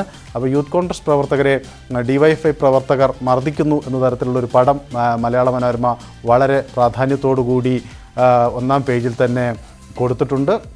അതോടൊപ്പം തന്നെ ഈ പോലീസിലെ വീഴ്ച SP-ക്കും 3 കമ്മീഷണർമാർക്കും ശകാരം എന്ന വാർത്തയും വലിയ പ്രാധാന്യത്തോടുകൂടി ഒന്നാം പേജിൽ തന്നെ നൽകിയിട്ടുണ്ട്. അപ്പോൾ G വിനോദാണ് ഈ വാർത്ത തയ്യാറാക്കിയിരിക്കുന്നത്. പോലീസ് സേനയുടെ പ്രവർത്തനത്തിലെ വീഴ്ചയുടെ പേരിൽ തിരുവനന്തപുരം റൂറൽ SP-ക്കും കൊല്ലം, തൃശ്ശൂർ, കോഴിക്കോട് സിറ്റി കമ്മീഷണർമാർക്കും സംസ്ഥാന പോലീസ് മേധാവി അവരെ വിളിക്കുകയും അവരോട് ഈ പ്രവർത്തനങ്ങൾ മെച്ചപ്പെടുത്താൻ ആവശ്യപ്പെടുകയും ചെയ്തു. ശകാരിച്ചു എന്ന വാക്ക് തന്നെയാണ് മലയാള മനോരമ ഉപയോഗിച്ചിരിക്കുന്നത്. അതോടൊപ്പം തന്നെ ഈ നിക്ഷേപ തട്ടിപ്പ് തടയുന്നതിന് വേണ്ടിയുള്ള ബഡ്സ് നിയമം ഇന്നു മുതൽ കർശനമായി നടപ്പിലാക്കും എന്ന് മലയാള മനോരമ പറയുന്നു. നമുക്കറിയാം ഈ നിക്ഷേപ തട്ടിപ്പ് കേരളത്തിൽ വളരെ വ്യാപകമായി ഉണ്ടായിക്കൊണ്ടിരിക്കുകയാണ്. എത്ര കണ്ടിട്ടും മലയാളി പഠിക്കുന്നില്ല എന്ന് ആളുകൾ ഇതിനെ വിമർശിക്കാറുമുണ്ട്. പക്ഷേ ഈ വ്യവസായവും കൃഷിയുമൊക്കെ അത്ര കണ്ട് ലാഭകരമല്ലാത്ത ഒരു സാമ്പത്തിക സംവിധാനത്തിലാണ് ആളുകൾ ഇത്തരം മാർഗങ്ങൾ തേടിപ്പോകുന്നത് എന്നതുകൂടി നമ്മൾ മറക്കരുത്. ഏതായാലും ഈ നിക്ഷേപ തട്ടിപ്പുകൾക്കെതിരെയുള്ള നീക്കം, അത്തരത്തിൽ നിക്ഷേപ തട്ടിപ്പുകാരുടെ സ്വത്ത് മരവിപ്പിക്കാനും ജപ്തി ചെയ്യാനും പോലീസിന് അധികാരം നൽകുന്ന banning of unregulated deposit scheme എന്ന നിയമം വളരെ കർശനമായി നടപ്പിലാക്കും എന്ന് മലയാള മനോരമ പറയുന്നു. മറ്റൊന്ന്, മനോരമയിൽ ഒരു ലേഖനം ഡോക്ടർ B അശോകിൻ്റെയാണ്. ഇസ്രയേലിലേക്ക് പോയ കർഷക സംഘത്തിൻ്റെ നേതാവായിരുന്നു ഡോക്ടർ B അശോക്. അപ്പോൾ ഇസ്രയേൽ വളരെയധികം മരുഭൂമികളൊക്കെയുള്ള കാർഷിക യോഗ്യമല്ലാത്ത സ്ഥലം ധാരാളമുള്ള ഒരു രാജ്യം കൂടിയാണ്. അവിടെ ഈ കൃഷി വളരെ ഫലപ്രദമായ ആളുകൾ ചെയ്യുന്നത് എങ്ങനെ എന്ന് പഠിക്കാനാണ് സംഘം പോയത്. അതിൻ്റെ അനുഭവങ്ങളാണ് അദ്ദേഹം പങ്കുവയ്ക്കുന്നത്. പക്ഷേ നമ്മുടെ നാട്ടിൽ കൃഷി അനുദിനം നഷ്ടമാണ്, ലാഭകരമല്ലാതായിക്കൊണ്ടിരിക്കുന്നു എന്ന മുറവിളി കർഷകർക്കിടയിൽ നിന്ന് ഉയരാൻ തുടങ്ങിയിട്ട് കുറേ കാലമായി. അത് ഈ പ്രശ്നം കൊണ്ട് ഒരുപക്ഷെ പൂർണ്ണമായി പരിഹരിക്കാനാവില്ല എങ്കിലും ഇത്തരം മാതൃകകൾ നമുക്ക് ഒരുപക്ഷെ ഗുണം ചെയ്തേക്കും. ഏതായാലും ഈ കർഷക സംഘത്തിൽ നിന്ന് ഒരാൾ അവിടെ നിന്ന് മുങ്ങിയിരിക്കുന്നു. അയാളെ കണ്ടെത്താനായിട്ടില്ല. അയാളുടെ വിസ റദ്ദാക്കണമെന്ന ആവശ്യമൊക്കെ നമ്മൾ മുന്നോട്ട് വയ്ക്കുകയും ചെയ്തിട്ടുണ്ട്. കൃഷി ലാഭകരമല്ല ഇന്ത്യയിലും അല്ലെങ്കിൽ പ്രത്യേകിച്ച് കേരളത്തിൽ എന്ന സൂചന അതിൽ നിന്നൊക്കെ നമുക്ക് കിട്ടുകയും ചെയ്യുന്നു.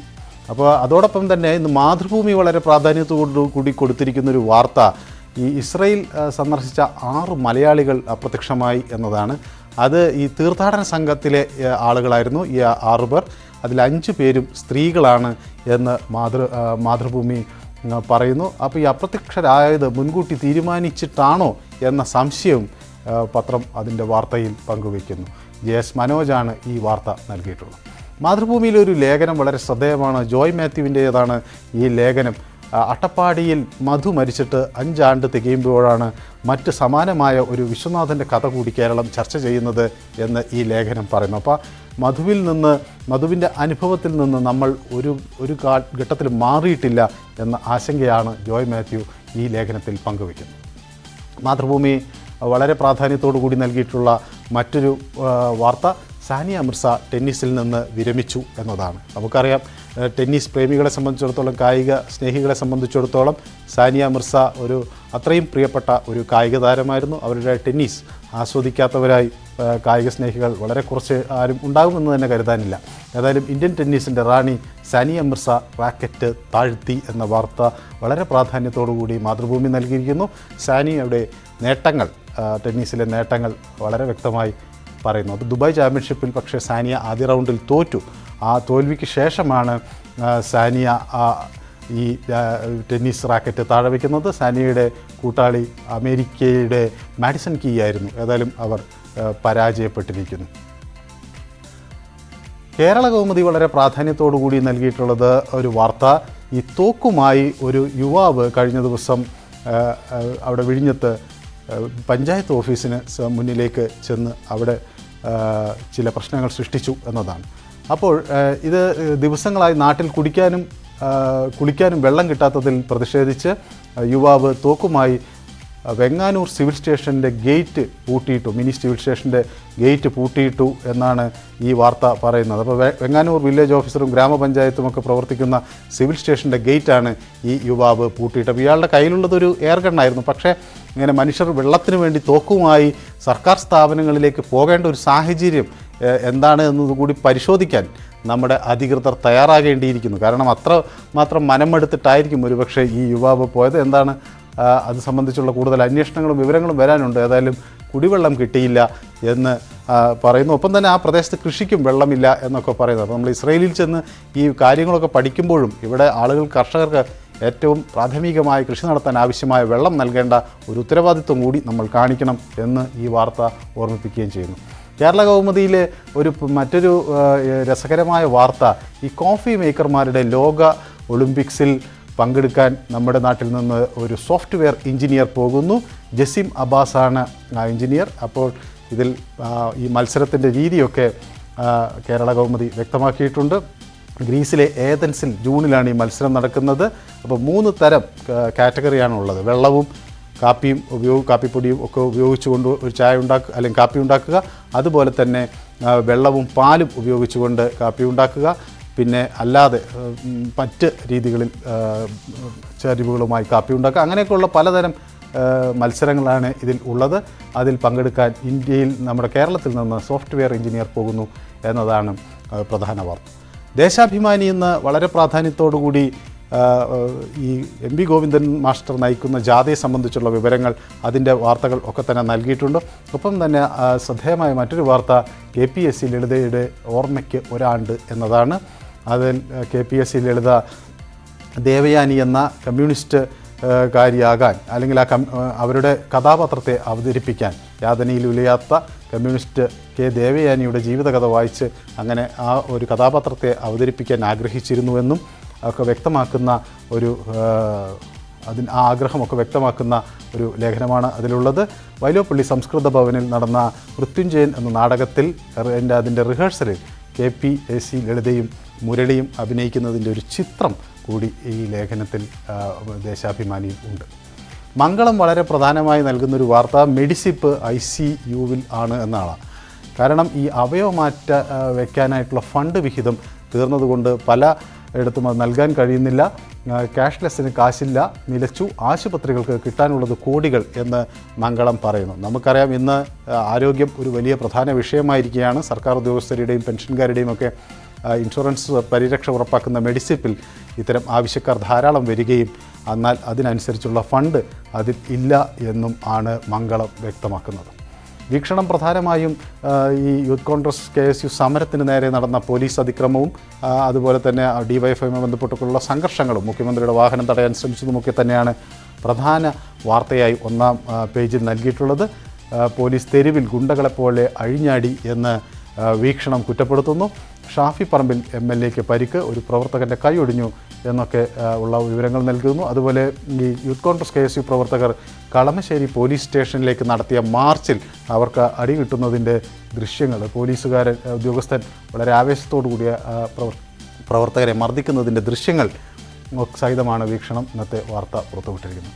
ദ ടൈംസ് ഓഫ് ഇന്ത്യ വളരെ പ്രാധാന്യത്തോടു കൂടി നൽകിയിരിക്കുന്നൊരു വാർത്ത വിദേശകാര്യമന്ത്രി S. ജയശങ്കർ നൽകിയ ഒരു അഭിമുഖത്തെക്കുറിച്ചാണ്. അപ്പോൾ S. ജയശങ്കർ വ്യക്തമാക്കുന്ന ഒരു കാര്യം, ഈ BBC ഡോക്യുമെൻ്ററിയുടെ സംപ്രേഷണം ചെയ്യാനുള്ള സമയം തിരഞ്ഞെടുത്തത് വളരെ ശ്രദ്ധാപൂർവമാണ്. അത് ആകസ്മികമായൊരു വന്നൊരു കാര്യമല്ല, ഇത് ഒരു പ്രത്യേകതരം രാഷ്ട്രീയ നീക്കമാണ് എന്ന് S. ജയശങ്കർ പറയുന്നു.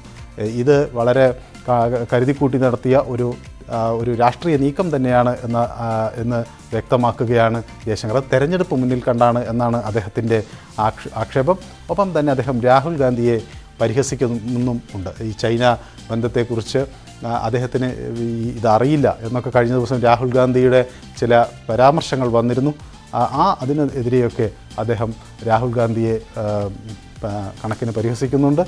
ഈ ലൈൻ ഓഫ് ആക്ച്വൽ കൺട്രോളിലേക്ക് സേനയെ അയച്ചത് മോദിയാണ്, രാഹുൽ ഗാന്ധിയല്ല എന്നൊക്കെ പറയുകയും അതുപോലെ ചൈന ഇന്ത്യയുടെ പ്രദേശങ്ങൾ കീഴടക്കിയത് 1958 അതുപോലെ ആ കാലഘട്ടത്തിൽ മോദി സർക്കാർ ആയിരുന്നില്ല അധികാരത്തിലുള്ളതെന്നൊക്കെയുള്ള തരം പരിഹാസങ്ങൾ അദ്ദേഹം തൻ്റെ അഭിമുഖത്തിൽ വ്യക്തമാക്കുന്നുണ്ട്. മറ്റൊരു പ്രധാന വാർത്ത ദ ടൈംസ് ഓഫ് ഇന്ത്യയിൽ വന്നിരിക്കുന്നത് KP സായ്ക്കിരൻ്റെതാണ്. നമുക്കറിയാം ഈ G20യുടെ അധ്യക്ഷസ്ഥാനം ഇപ്പോൾ നമ്മുടെ ഇന്ത്യക്കാണ്.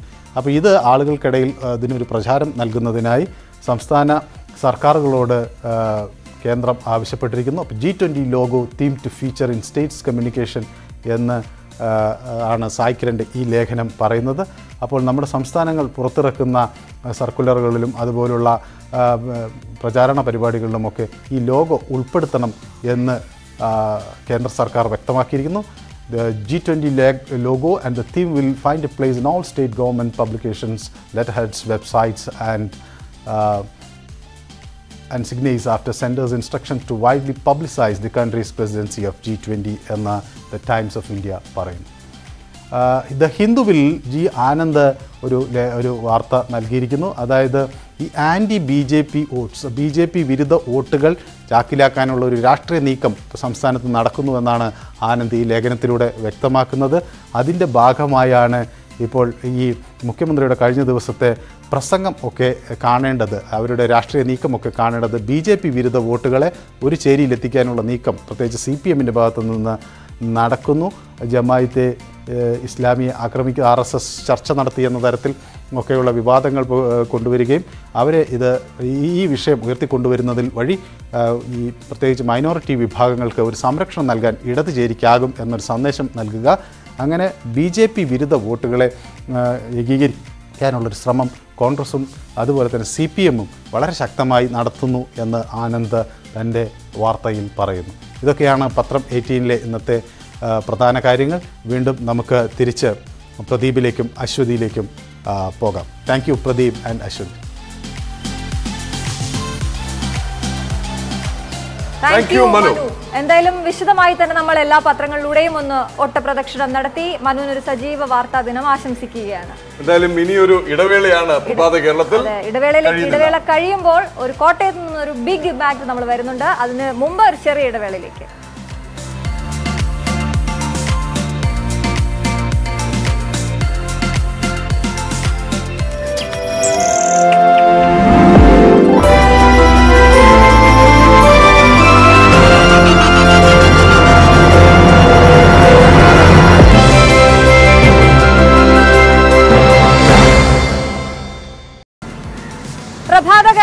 തുടരുകയാണ് തിരുവനന്തപുരം യൂണിവേഴ്സിറ്റി കോളേജിന് മുന്നിൽ നിന്നും.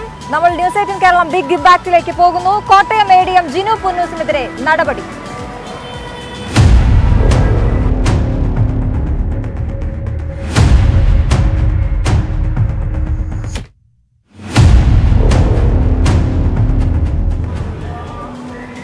ജിനു പുന്നൂസിനെ കോട്ടയം ADM സ്ഥാനത്തു നിന്ന് നീക്കി മലപ്പുറത്തേക്ക് സ്ഥലം മാറ്റി. ദുരന്ത നിവാരണ ഡെപ്യൂട്ടി കളക്ടർ ആയിട്ടാണ് പുതിയ നിയമനം. മുഖ്യമന്ത്രിയുടെ ഓഫീസ് ഇടപെട്ടാണ് അടിയന്തര നടപടി സ്വീകരിച്ചിരിക്കുന്നത്. നമുക്കറിയാം, കഴിഞ്ഞ ദിവസങ്ങളിൽ ജിനു പുന്നൂസിന്റെ ഔദ്യോഗിക വാഹന ദുരുപയോഗം സംബന്ധിച്ച ഒട്ടേറെ വാർത്തകൾ ശ്രീജിത്ത് റിപ്പോർട്ട് ചെയ്തിരുന്നു. തുടർന്നുള്ള നടപടികളും കൃത്യമായി ഫോളോ അപ്പ് ചെയ്തിരുന്നു. ശ്രീജിത്ത് ചേരുകയാണ് കോട്ടയത്ത് നിന്ന്. ശ്രീജിത്ത്, ഒട്ടേറെ ദിവസങ്ങൾ, ഒട്ടേറെ എങ്ങും തൊടാത്ത മറുപടികൾ, ഒന്നും അറിയില്ല എന്നുള്ള മന്ത്രിയുടെ വാദം. ഏറ്റവും ഒടുവിൽ മുഖ്യമന്ത്രിയുടെ ഓഫീസിനെ കൊണ്ട് തന്നെ സത്യവിരുദ്ധമായ ഒരു മറുപടി ഈ വിവരാവകാശ നിയമപ്രകാരമുള്ള ചോദ്യത്തിന് നൽകുകയും ചെയ്തു. അതിനൊടുവിൽ നടപടിയെടുക്കാൻ നിർബന്ധിതരായിരിക്കുകയാണ് അല്ലേ?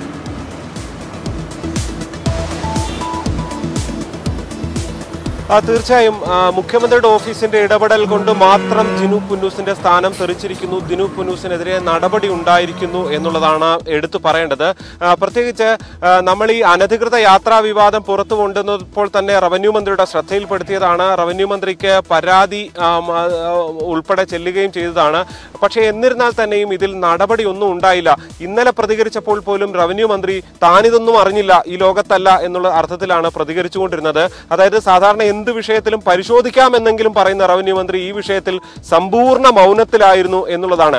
റവന്യൂ മന്ത്രിയുടെ മൗനങ്ങളും റവന്യൂ മന്ത്രി ഈ കേസ് ഇതുമായി ബന്ധപ്പെട്ട കാര്യങ്ങൾ എങ്ങനെ അട്ടിമറിക്കാൻ ശ്രമിച്ചു എന്നത് അടക്കമുള്ള കാര്യങ്ങളും ചൂണ്ടിക്കാട്ടിയിരുന്നു. പക്ഷേ ഇതിനിടയിൽ തന്നെയാണ് ജിനു പുന്നൂസ് വീണ്ടും അടുത്ത ക്രമക്കേടിലേക്ക് പോയത്. അതായത് അനധികൃത യാത്രാ വിവാദത്തിൽ അവിടെ നിൽക്കെ തന്നെ ഇതുമായി ബന്ധപ്പെട്ട മുഖ്യമന്ത്രിയുടെ ഓഫീസിന് ലഭിച്ച പരാതി അന്വേഷിക്കാൻ കോട്ടയം ജില്ലാ കളക്ടർക്ക് നിർദ്ദേശം നൽകി.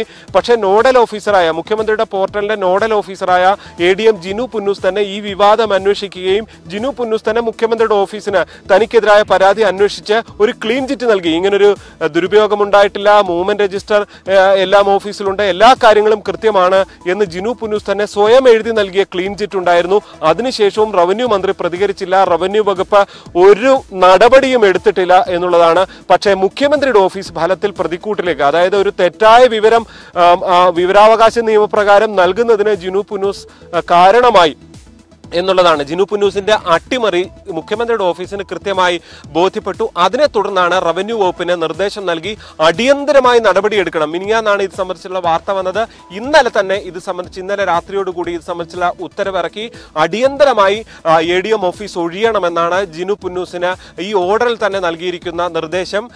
മറ്റ് തൃശൂർ ADM ആയ റെജി P ജോസഫിനെയാണ് കോട്ടയം ADM ആയി നിയമിച്ചിരിക്കുന്നത്. എടുത്തു പറയാനുള്ളത് ADM സ്ഥാനവും ജിനു പുന്നൂസിന് പോയിരിക്കുന്നു എന്നുള്ളതാണ്. ഇനി ഡെപ്യൂട്ടി കളക്ടർ തസ്തികയിൽ ആണ് ജിനു പുന്നൂസ് നേരത്തെ തന്നെ ഉള്ളത്. അതിൽ ദുരന്ത നിവാരണം എന്ന വകുപ്പിലേക്ക് ജിനു പുന്നൂസിനെ മാറ്റുകയും ചെയ്തു. മലപ്പുറം കളക്ടറേറ്റിലായിരിക്കും ഇനി ജിനു പുന്നൂസിന് ജോലി ഉണ്ടാകുക. എന്തായാലും ഒരു കാര്യം, നമ്മൾ ഈ നടപടി ഉണ്ടായിരിക്കുന്നു എന്ന് പറയുമ്പോൾ പോലും ഇതിനും അപ്പുറത്തേക്ക് ഇനിയും കാരണങ്ങളുണ്ട്. സാധാരണക്കാരന്റെ നികുതി പണം കൊള്ളയടിച്ചുകൊണ്ടാണ് ജിനു പുന്നൂസ് സ്വന്തം ആവശ്യങ്ങൾക്ക് വേണ്ടി വാഹനം ഉപയോഗിച്ചത്. അതിൽ ആ ഫീസ്, ആ പണം തിരികെ അടയ്ക്കാൻ ഏതെങ്കിലും തരത്തിലുള്ള ഉത്തരവുണ്ടാകുന്നുണ്ടോ, അന്വേഷണം ഉണ്ടാകുന്നുണ്ടോ എന്നുള്ളത് ഇനി പ്രധാനപ്പെട്ടതാണ്. അതേപോലെ തന്നെ മുഖ്യമന്ത്രിയുടെ ഓഫീസിനെതിരെ അടക്കം തെറ്റിദ്ധരിപ്പിച്ച ഉദ്യോഗസ്ഥർക്കെതിരെ കൂടുതൽ അന്വേഷണങ്ങൾ എന്തെങ്കിലും ഉണ്ടാകുമോ? ഈ രണ്ട് കാര്യങ്ങൾ കൂടി ഇനി പ്രധാനപ്പെട്ടതാണ്. എന്തായാലും വളരെ പ്രധാനപ്പെട്ട മുഖ്യമന്ത്രിയുടെ ഓഫീസിന്റെ ഒരു ഇടപെടൽ ഉണ്ടായിരിക്കുന്നു. അങ്ങനെ ജിനു പുന്നൂസിനെ കോട്ടയത്ത് നിന്ന് മാറ്റിയിരിക്കുന്നു.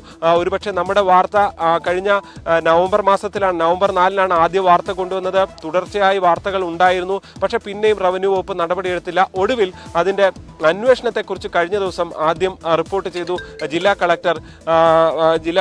ഇതുമായി ബന്ധപ്പെട്ട റിപ്പോർട്ട് നൽകി അട്ടിമറിച്ചു എന്നായിരുന്നു. പക്ഷെ പിന്നീടാണ് ജില്ലാ കളക്ടർ തന്നെ മനസ്സിലായത് യഥാർത്ഥത്തിൽ താൻ പോലും അറിയാതെ ജിനു പുന്നൂസ് തന്നെ ഇങ്ങനെ ഒരു റിപ്പോർട്ട് നൽകുകയായിരുന്നു എന്ന വിവരം അറിഞ്ഞത്. എന്തായാലും അതിനെ തുടർന്ന് ജിനു പുന്നൂസിനെ സ്ഥലം മാറ്റിയിരിക്കുന്നു. അച്ചടക്ക നടപടിയിലേക്ക് റവന്യൂ വകുപ്പിന് ഗതികേട് മൂലം എത്തേണ്ടി വന്നിരിക്കുകയാണ്. പ്രദീപ്, അശ്വതി.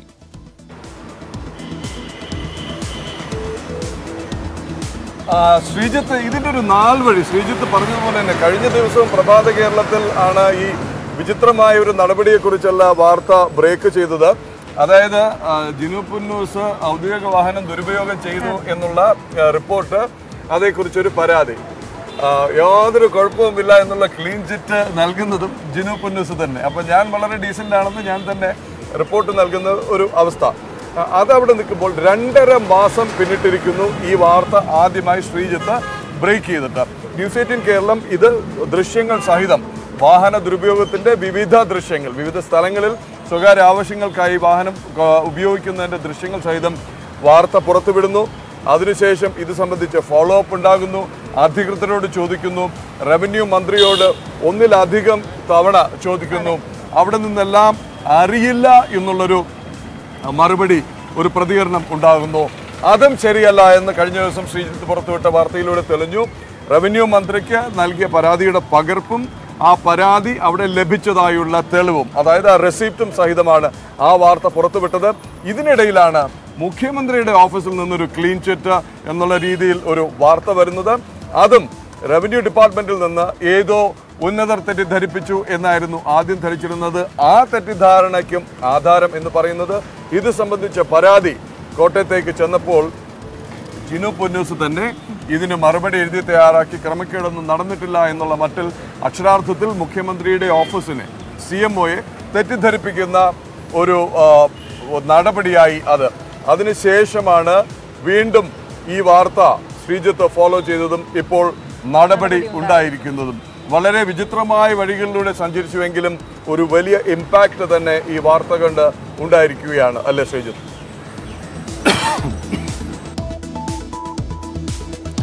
തീർച്ചയായും പ്രദീപ്, കാരണം നമ്മൾ ഈ വാർത്ത റിപ്പോർട്ട് ചെയ്തത് കൃത്യമായ വിവരങ്ങളുടെ അടിസ്ഥാനത്തിലായിരുന്നു. നമുക്ക് കിട്ടിയ ഒരു ഇൻഫർമേഷൻ നമ്മൾ പരിശോധിച്ചു. കേവലം ഒരു ദിവസം മാത്രമാണോ ജിനു പുന്നൂസ് എന്തെങ്കിലും അത്യാവശ്യത്തിന് വാഹനം എടുത്ത് പോയതാണോ എന്നതടക്കം പരിശോധിച്ചു. നമ്മൾ ഏതാണ്ട് 10 ദിവസത്തോളം ജിനു പുന്നൂസിനെ പല സമയങ്ങളിലായി പിന്തുടർന്നു.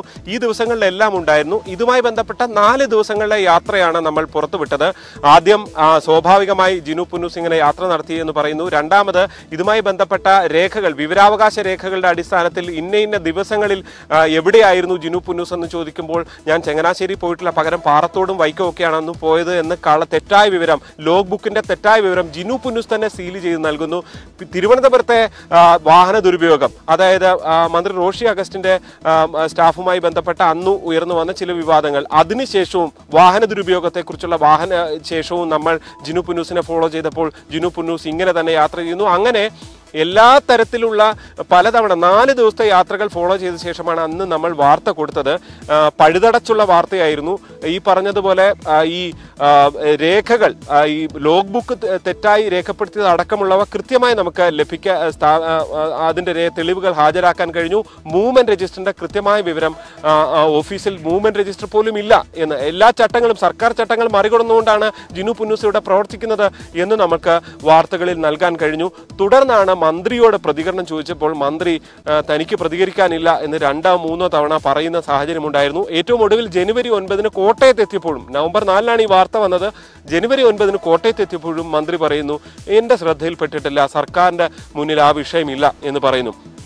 അതിനുശേഷം ഈ പിന്നീട് പരാതി ചെന്ന ശേഷമാണ് കഴിഞ്ഞ ദിവസം വീണ്ടും ചോദിക്കുമ്പോൾ അപ്പോഴും മന്ത്രി ഇതിൽ ഒളിച്ചു കളിക്കുകയാണ്. അതായത് ജിനു പുന്നൂസിനെ ഏതൊക്കെ തരത്തിൽ സംരക്ഷിക്കാമോ അതിൻ്റെ അങ്ങേ അറ്റത്തെ സംരക്ഷണം റവന്യൂ മന്ത്രി കെ രാജൻ നടത്തി. തുടർന്ന് മാധ്യമങ്ങൾക്ക് മുന്നിൽ, News18 മുന്നിലല്ല മുഴുവൻ മാധ്യമങ്ങൾക്ക് മുന്നിലും പച്ചക്കള്ളം വിളിച്ചു പറയുകയും ചെയ്യുകയാണ് റവന്യൂ മന്ത്രി ജിനു പുന്നൂസിനെ സംരക്ഷിക്കാൻ വേണ്ടി എന്നുള്ളതും വളരെ കൃത്യമായി നമുക്ക് റിപ്പോർട്ട് ചെയ്യാൻ കഴിഞ്ഞു. രേഖകളുടെ തന്നെയും തെളിവുകളുടെ തന്നെയും അടിസ്ഥാനത്തിൽ അത് നമുക്ക് നൽകാൻ കഴിഞ്ഞു. ഇങ്ങനെയെല്ലാം നൽകിയതിന് ശേഷമാണ് ഇത്രത്തോളം മുഖ്യമന്ത്രിയുടെ ഓഫീസിനെ കൂടി ജിനു പുന്നൂസ് പറ്റിച്ചതോടെയാണ് അവർക്ക് കുരുക്ക് വീണത് എന്ന് തന്നെ പറയേണ്ടി വരും. റവന്യൂ വകുപ്പ് മാത്രമാണ് ഇതിൽ ഒതുങ്ങുന്നതെങ്കിൽ ഒരുപക്ഷെ മുഴുവൻ സമയവും മന്ത്രി കെ രാജൻ അവരെ സംരക്ഷിച്ചനെ എന്നതാണ് കഴിഞ്ഞ കാലത്തെ അനുഭവങ്ങളിൽ നിന്ന് നമുക്ക് മനസ്സിലാക്കാൻ സാധിക്കുന്നത്. ഫലത്തിൽ എന്തായാലും റവന്യൂ വകുപ്പിന്റെ ഉത്തരവാണ് ഉണ്ടായിരിക്കുന്നത്. ഈ വാർത്ത ചെയ്യുമ്പോൾ തന്നെ ഒരുപാട് റവന്യൂ വകുപ്പിലെ ഉദ്യോഗസ്ഥർ ചൂണ്ടിക്കാണിച്ചത് ജിനു പുന്നൂസ് അത്രയും പവർഫുൾ ആയിട്ടുള്ള ഉദ്യോഗസ്ഥയാണ്, അവർക്കെതിരെ റവന്യൂ വകുപ്പ് ഒരു നടപടിയും എടുക്കില്ല എന്ന് തന്നെ പലതവണ പറഞ്ഞിരുന്നതാണ്. നമ്മുടെ അനുഭവം അത് തന്നെയായിരുന്നു. പക്ഷേ ഏറ്റവും ഒടുവിൽ ജിനു പുന്നൂസ് തന്നെ നടത്തിയ ഒരു അതിബുദ്ധി അല്ലെങ്കിൽ മുഖ്യമന്ത്രിയുടെ ഓഫീസിനെ പറ്റിക്കുന്ന ഒരു നടപടി, ജില്ലാ കളക്ടറെ പോലും മറച്ചു വെച്ചുകൊണ്ട് ജില്ലാ കളക്ടറെ പറ്റിച്ചുകൊണ്ട് ജില്ലാ കളക്ടറുടെ പേരിൽ തന്നെ മുഖ്യമന്ത്രിയുടെ ഓഫീസിൽ സ്വന്തം അനധികൃത യാത്രയെക്കുറിച്ച് ഒരു ക്ലീൻ ചിറ്റ് നൽകി എന്നതാണ് ഏറ്റവും ഒടുവിൽ കുരുക്കായത്. ആ കുരുക്കിലാണ് മുഖ്യമന്ത്രിയുടെ ഓഫീസ് നടപടിക്ക് നിർദ്ദേശം നൽകുകയും ചെയ്തത്. ഏതാണ്ട് നവംബർ മുതൽ നീണ്ട വാർത്തകളായിരുന്നു ഉണ്ടായിരുന്നത്. പക്ഷെ വാർത്തകൾ അവസാനിപ്പിക്കാവുന്ന സാഹചര്യമല്ല. കാരണം ഇത് ഒരു ക്രമവിരുദ്ധ നടപടിയാണ് എന്ന് കൃത്യമായ തെളിവുള്ളതാണ്. അതിൽ അന്വേഷണം ഉണ്ടാകണം. അതിൽ ഈ പണം ഈ ദിവസങ്ങളിൽ ഇവർ യാത്ര ചെയ്തതിൽ തെറ്റായ യാത്രകളുണ്ട്, അതിന്റെ അടക്കം പണം അടപ്പിക്കുക എന്നുള്ളത് റവന്യൂ വകുപ്പ് ചെയ്യേണ്ട നടപടി കൂടിയാണ്. പ്രദീപ്, അശ്വതി. തീർച്ചയായും നമ്മൾ ഈ വാർത്തയിൽ തുടരും. ഒരു ലക്ഷ്യം കൈവരിച്ചിരിക്കുന്ന ഒരു ഇമ്പാക്ട് ഉണ്ടാക്കിയിരിക്കുന്നു. ശ്രീജിത്ത് പറഞ്ഞ പോലെ തുടർ നടപടികൾ എന്താണ്, ശിക്ഷാ നടപടിയുണ്ടോ, ഈ പണം തിരിച്ചു പിടിക്കുമോ എന്നൊക്കെയുള്ള കാര്യങ്ങൾ അറിയേണ്ടതുണ്ട്. ഇതിനിടയ്ക്ക് നമുക്കൊരു വീണ്ടും കാട്ടാന വിശേഷത്തിലേക്ക് പോകുന്നുണ്ട്. ഇടുക്കിയിലേക്ക് അഴിഞ്ഞാടുകയാണ് അല്ലെ വാർത്തയെ അല്ലാതായി മാറിയിരിക്കുന്നു. പക്ഷെ അവിടെയുള്ളവരുടെ ബുദ്ധിമുട്ട് അതെ, ഇന്ന് പുലർച്ചെ ശാന്തൻപാറ ചുണ്ടലിൽ മാരിമുത്തുവിന്റെയും അറുമുഖന്റെയും വീടുകളാണ് തകർത്തത്. പ്രിൻസ് ജെയിംസ് ഉണ്ട് നമുക്കൊപ്പം ഇടുക്കിയിൽ നിന്നും. പ്രിൻസ്, വലിയ ദുരിതമാണ്. എണ്ണാൻ പറ്റാത്തത്ര രീതിയിലാണ് അരിക്കൊമ്പൻ അവിടെ ഈ പ്രദീപ് പറഞ്ഞ പോലെ അഴിഞ്ഞാടുന്നത്. ഇന്നലെ എന്താണ് സംഭവിച്ചത്? ഈ അവിടെ ആളുകൾക്കൊന്നും പരിക്കോ ഒന്നും ഇല്ലല്ലോ അല്ലെ? തീർച്ചയായും അരിക്കൊമ്പൻ അഴിഞ്ഞാടുന്ന ഒരു സാഹചര്യം തന്നെയാണ് ഇടുക്കി ശാന്തൻപാറ നെക്കളം ഗ്രാമപഞ്ചായത്തിലുണ്ടാകുന്നത്. എല്ലാ ദിവസവും ഈ ആന പുലർച്ചെ അല്ലെങ്കിൽ അർദ്ധരാത്രിയോടെ ഈ ജനവാസ മേഖലയിലേക്ക് എത്തുകയും ഒന്നെങ്കിൽ ഏതെങ്കിലും ഒരു വീട് നേരെ ആക്രമണം നടത്തുക, അല്ലെങ്കിൽ റേഷൻ കടയ്ക്ക് നേരെ നടത്തുക ആക്രമണം നടത്തുന്ന സാഹചര്യമാണ് ഉണ്ടാകുന്നത്. ഇന്ന് പുലർച്ചെ ശാന്തൻപാറ ചൂണ്ടലിലെ 2 വീടുകൾ, മാരിമുത്തു, അറുമുഖം എന്നിവർ 2 വീടുകളാണ് ഭാഗികമായി തകർത്തത്. വീട്ടുകാരൊക്കെ രക്ഷപ്പെടുന്ന ഒരു സാഹചര്യം ഉണ്ടായി. എങ്കിലും കഴിഞ്ഞ ദിവസങ്ങളെല്ലാം ഈ മേഖലയിലെ വിവിധ വീടുകളിൽ ആക്രമണം നടന്നിരുന്നു.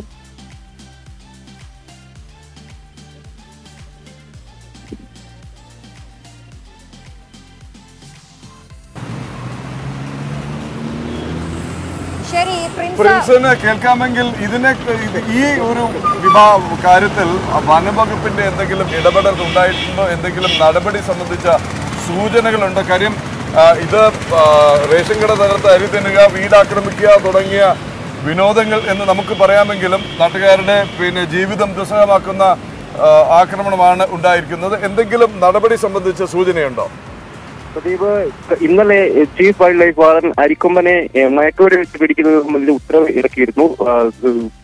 സർക്കിൾ CCF നൽകിയ റിപ്പോർട്ടിന്റെ അടിസ്ഥാനത്തിലാണ് നിലവിൽ ഇന്നലെ ഉത്തരവ് പുറത്തിറക്കിയത്. ഇത് വലിയ ഒരു ആശ്വാസമാണ് ശാന്തൻപാറ മേഖലയിലെ തോട്ടം മേഖലയിൽ അധിവസിക്കുന്ന ജനങ്ങൾക്ക് നൽകുന്നത്. കാരണം മതികെട്ടാൻ ചോരയിലെ പ്രത്യേകിച്ച് ദേവ പ്രദേശത്തിൽ ഉൾപ്പെടുന്ന നിരവധി കാട്ടാനകളിൽ ആക്രമണകാരികളാണ്. എങ്കിലും ഇതിൽ ഏറ്റവും അധികം ആക്രമണകാരി ഈ അരിക്കൊമ്പനാണ്. എല്ലാ ദിവസവും ഇറങ്ങുന്ന ഈ കാട്ടാനെ പിടികൂടാൻ ഒടുവിൽ വനം വകുപ്പ് ഉത്തരവായിരിക്കുന്നു. അടുത്ത ദിവസങ്ങളിൽ തന്നെ ഇതിനുള്ള നടപടികൾ ആരംഭിക്കും. പ്രത്യേകിച്ചും പ്രധാനമായും ഈ പ്രദേശത്തിന്റെ ഒരു ഭൂമിശാസ്ത്ര പ്രത്യേകതകളുണ്ട്. അതുകൊണ്ട് തന്നെ ഏത് മേഖലയിൽ എത്തിച്ച് വേണം ഈ ആനയെ പിടികൂടാൻ എന്നത് സംബന്ധിച്ചൊരു തുടർപഠനം ഉണ്ടാവും. പ്രധാനമായും 301 കോളനിയിലോ അല്ലെങ്കിൽ സിന്ധുകണ്ഠം മേഖലയിലോ എത്തിച്ചാവും ഈ അരിക്കൊമ്പനെ മയക്കുവെടി വെച്ച് പിടികൂടുക. ഇതിനുള്ള നടപടികൾ വരും ദിവസങ്ങൾ ആരംഭിക്കും.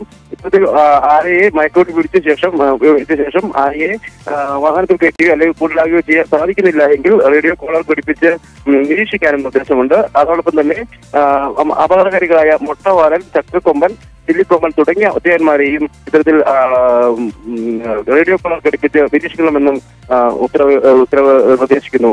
പ്രദീപ്, അശ്വതി. ശരി പ്രിൻസ്, എന്തായാലും ഒറ്റയാന്മാരും കൂട്ടത്തോടെ എത്തുന്ന കാട്ടാനകളും വലിയ ദുരിതമായി മാറിയിരിക്കുകയാണ് ഇടുക്കിക്കാർക്ക് എന്നുള്ളതാണ്. വിശേഷം തീരുന്നില്ല, ആന വാർത്തകളും അവസാനിക്കുന്നില്ല. പാലക്കാട്ടേക്ക് പോകാം നമുക്ക്. പ്രസാദ് ഉടുമ്പിശ്ശേരി അവിടെയുണ്ട്. പ്രസാദ്, PT7 എന്ന കാട്ടാനയെ പിടികൂടി ധോണി എന്ന് പേരിട്ട് കൂട്ടിലാക്കിയിട്ട് 1 മാസം ആവുകയാണ് ഇന്ന്. എങ്ങനെയുണ്ട് ധോണി? മെരുങ്ങിക്കഴിഞ്ഞോ? അതുപോലെ മറ്റൊരു പ്രധാനപ്പെട്ട വാർത്തയിലേക്കും വരാം. ആദ്യം ധോണിയുടെ PT7 വിശേഷങ്ങളിലേക്ക് പ്രസാദ്.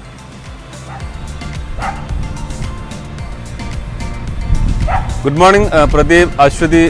ധോണിയെ PT7 ജനുവരി 22 രാവിലെ 7:03 മയക്കുവെടി വെച്ച് പിടികൂടിയിട്ടുള്ളത്. ഇപ്പോൾ ഒരു മാസം പിന്നിടുമ്പോൾ ആന ഏറെക്കുറെ മെരുങ്ങിത്തുടങ്ങി എന്നുള്ളത് തന്നെയാണ് വനം വകുപ്പ് പറയുന്നത്. നമ്മൾ ഇന്നലെ അവിടെ പോകാൻ ശ്രമിച്ചിരുന്നു, പക്ഷേ മുഴുവൻ ആളുകൾക്കും അങ്ങോട്ട് പ്രവേശനം നിയന്ത്രിച്ചിരിക്കുകയാണ്. അതിൻ്റെ ഒരു പ്രധാന കാരണം എന്ന് പറയുന്നത് ഈ ഒരു സമയത്ത് ആദ്യത്തെ 2 മാസം എന്ന് പറയുന്നത് ഈ ആളുകളുമായി, അതായത് ഇതിന് 2 പാപ്പാനെ ചുമതലപ്പെടുത്തിയിട്ടുണ്ട്. ആ 2 പാപ്പന്മാരാണ് ഇപ്പോൾ പൂർണ്ണമായും PT7 അതായത് ധോണിയുടെ മുഴുവൻ കാര്യങ്ങളും ശ്രദ്ധിക്കുന്നത്. അപ്പോൾ അവരുമായി ഇണങ്ങി തുടങ്ങുന്നതേ ഉള്ളൂ. മറ്റാളുകളെ കാണുമ്പോൾ സന്ദർശകർ വരുന്ന സമയത്ത് PT7 മുമ്പ് കൂട് ഇടിച്ച് പുറത്തേക്ക് വരാനുള്ള ശ്രമം നടത്തിയിരുന്നു. അപ്പോൾ അതെല്ലാം കുറഞ്ഞു വരികയാണ്. മെരുങ്ങി തുടങ്ങുന്ന ഒരു ഘട്ടത്തിൽ കൂടുതൽ സന്ദർശകരെ അനുവദിക്കാൻ കഴിയില്ല എന്നുള്ളത് തന്നെയാണ് വനം വകുപ്പ് പറയുന്നത്. ഒരു 2-3 മാസം ആകുമ്പോഴേക്കും അവർ പ്രതീക്ഷിച്ചതിനേക്കാൾ കൂടുതൽ, വനം വകുപ്പ് പ്രതീക്ഷിച്ചതിനേക്കാൾ കൂടുതൽ വേഗത്തിൽ PT7 ഇണങ്ങിത്തുടങ്ങുന്നു, ധോണി ഇണങ്ങിത്തുടങ്ങുന്നു എന്നുള്ളൊരു ശുഭകരമായ കാര്യം തന്നെയാണ് വനം വകുപ്പ് പറയുന്നത്. മറ്റ് ആരോഗ്യ പ്രശ്നങ്ങളൊന്നും തന്നെ ഇല്ല. ഇപ്പോൾ മദപ്പാടിലാണ്. അത് മദപ്പാടിൻ്റെ ലക്ഷണങ്ങൾ കാണിച്ചു തുടങ്ങിയിട്ടുണ്ട്. അപ്പോൾ കുറച്ചു കാലം കൂടി ഈ മദപ്പാട് മാറുന്നതിന് വേണ്ടി സമയമെടുക്കും.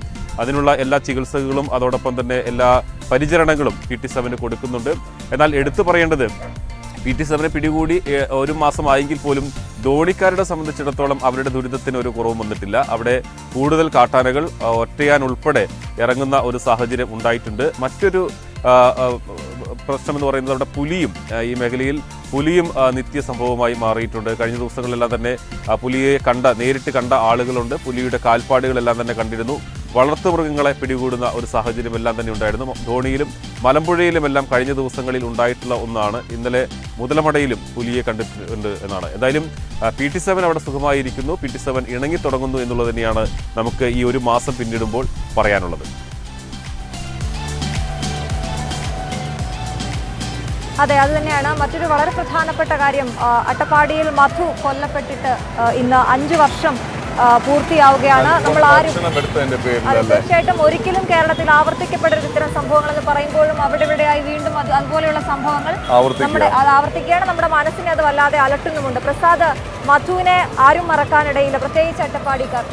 എന്നിട്ടും നീതി നൽകാനായോ? അതുമില്ല. ഇങ്ങനെ നീളുകയാണ്. സാക്ഷികൾ ഓരോന്നോരോന്നായി കൂറുമാറുന്ന അവസ്ഥ അന്വേഷണത്തിലെ പാളിച്ച കോടതി തന്നെ ചൂണ്ടിക്കാട്ടുന്നു. ഒട്ടനവധി പ്രതിഷേധങ്ങൾ ഉണ്ടായിട്ടും ഇന്നും വിചാരണ അതിൻ്റെ അന്തിമഘട്ടത്തിൽ എന്നതൊഴിച്ചു കഴിഞ്ഞാൽ കുറെ പേർ ശിക്ഷിക്കപ്പെട്ടാൽ മധുവിന് നീതി ലഭിക്കും എന്നല്ല. എങ്കിൽ പോലും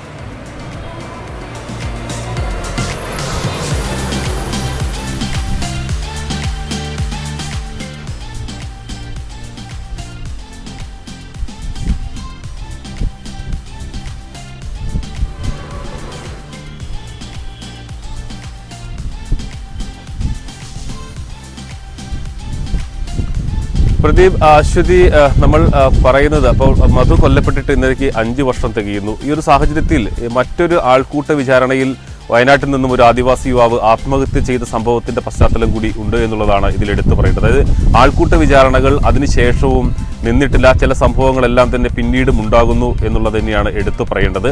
മധു കേസിൽ ഇപ്പോൾ ഉണ്ടാകുന്നത് അതിലെ വാദമല്ല, അതായത് സാക്ഷി വിസ്താരമെല്ലാം പൂർത്തിയായി കഴിഞ്ഞിട്ടുണ്ട്. 104 പേരെ പ്രോസിക്യൂഷൻ വിസ്തരിച്ചു. അതിൽ 24 പേർ കൂറുമാറി. അതോടൊപ്പം തന്നെ പ്രതിഭാഗത്തിന്റെയും അവർ 8 സാക്ഷികളെ അവർ ഹാജരാക്കിയിട്ടുണ്ട്. ഈ കേസിൽ മധുവിന്റെ കുടുംബത്തിന് നീതി കിട്ടുമെന്നൊരു പ്രതീക്ഷ തന്നെയാണ് ആ കുടുംബത്തിനും പ്രോസിക്യൂഷനും എല്ലാം തന്നെ ഉള്ളത്. ഇതിൽ കൂടുതൽ തെളിവുകൾ, അതിൽ ഡിജിറ്റൽ തെളിവുകളും മറ്റ് രേഖകളും എല്ലാം തന്നെ ഹാജരാക്കാൻ പ്രോസിക്യൂഷന് കഴിഞ്ഞിട്ടുണ്ട്. മികച്ച രീതിയിൽ തുടക്കത്തിൽ ഒരുപാട് കല്ലുകടികൾ ഇതുമായി ബന്ധപ്പെട്ടുകൊണ്ടുണ്ട്. ഇതിൽ വിചാരണ ഘട്ടത്തിൽ തുടങ്ങുന്നതിന് മുമ്പ് 4 പ്രോസിക്യൂട്ടർമാർ വന്നു എന്നുള്ളതാണ്. ആദ്യത്തെ 3 പ്രോസിക്യൂട്ടർമാരും ഇതിൽ നിന്ന് മാറുന്ന ഒരു സാഹചര്യത്തിലാണ് അഡ്വക്കേറ്റ് രാജേഷ് എം മേനോൻ ഇതിന്റെ ചുമതലയേൽക്കുന്നത്. അതിനുശേഷം വളരെ ആ കുടുംബത്തിനെ സംബന്ധിച്ചിടത്തോളം അവർക്ക് തൃപ്തി തരുന്ന തരത്തിൽ വാദിക്കാൻ അദ്ദേഹത്തിന് കഴിഞ്ഞിട്ടുണ്ട്. അങ്ങനെ ഒരു ഘട്ടത്തിൽ കോടതി ഈ തെളിവുകളെല്ലാം തന്നെ പരിശോധിച്ച് ഒരു തീരുമാനം, അതായത് ഈ കുടുംബത്തിന് നീതി ലഭിക്കുന്ന തരത്തിൽ പ്രതികൾ ശിക്ഷിക്കപ്പെടുമെന്നൊരു പ്രതീക്ഷ എല്ലാവരും പങ്കുവെക്കുന്നു എന്നുള്ളത് തന്നെയാണ് ഇതിൽ എടുത്തു പറയേണ്ടത്. 5 വർഷം പിന്നിടുമ്പോൾ 2018 ഫെബ്രുവരി 22-നാണ് ഈ ഒരു സംഭവം ഉണ്ടാകുന്നത്. പക്ഷേ ഇതിന്റെ വിചാരണ വിസ്താരമെല്ലാം തുടങ്ങാൻ ഏറെക്കാലം 4 വർഷത്തിലേറെ കാത്തിരിക്കേണ്ടി വന്നു എന്നുള്ളതാണ് കുടുംബം വേദനയോടുകൂടി പങ്കുവെക്കുന്നത്. എന്തായാലും ഈ അന്തിമവാദം ഇനി ഒരാഴ്ചയ്ക്കകം തന്നെ അതിന്റെ അന്തിമവാദം പൂർത്തിയാകും. മാർച്ച് അവസാനത്തോടുകൂടിയോ അല്ലെങ്കിൽ മാർച്ച് രണ്ടാമത്തെ ആഴ്ചയോ ഇതിന്റെ വിധി വരുമെന്നൊരു പ്രതീക്ഷ പ്രോസിക്യൂഷൻ പങ്കുവെക്കുന്നുണ്ട്. എന്തായാലും മധു കേസിൽ അടുത്ത 6ാം വാർഷികത്തിലേക്ക് കടക്കുമ്പോൾ മധുവിനെ ഈ രീതിയിൽ ആൾക്കൂട്ട വിചാരണ നടത്തുകയും മർദ്ദിക്കുകയും ചെയ്ത പ്രതികൾക്ക് ശിക്ഷ കിട്ടുമെന്നൊരു പ്രതീക്ഷ തന്നെയാണ് കുടുംബത്തിനുള്ളത്. അർഹിക്കുന്ന ശിക്ഷ കിട്ടുമോ എന്നുള്ളതാണ് കാണേണ്ടത്. എന്തായാലും തുടർന്നുള്ള ബുള്ളറ്റിനുകളിൽ ഇത് സംബന്ധിച്ച വിശദാംശങ്ങൾ പ്രസാദ് പങ്കുവയ്ക്കും. തൽക്കാലം ഒരു ഇടവേളയിലേക്ക് പോവുകയാണ് പ്രഭാത കേരളം.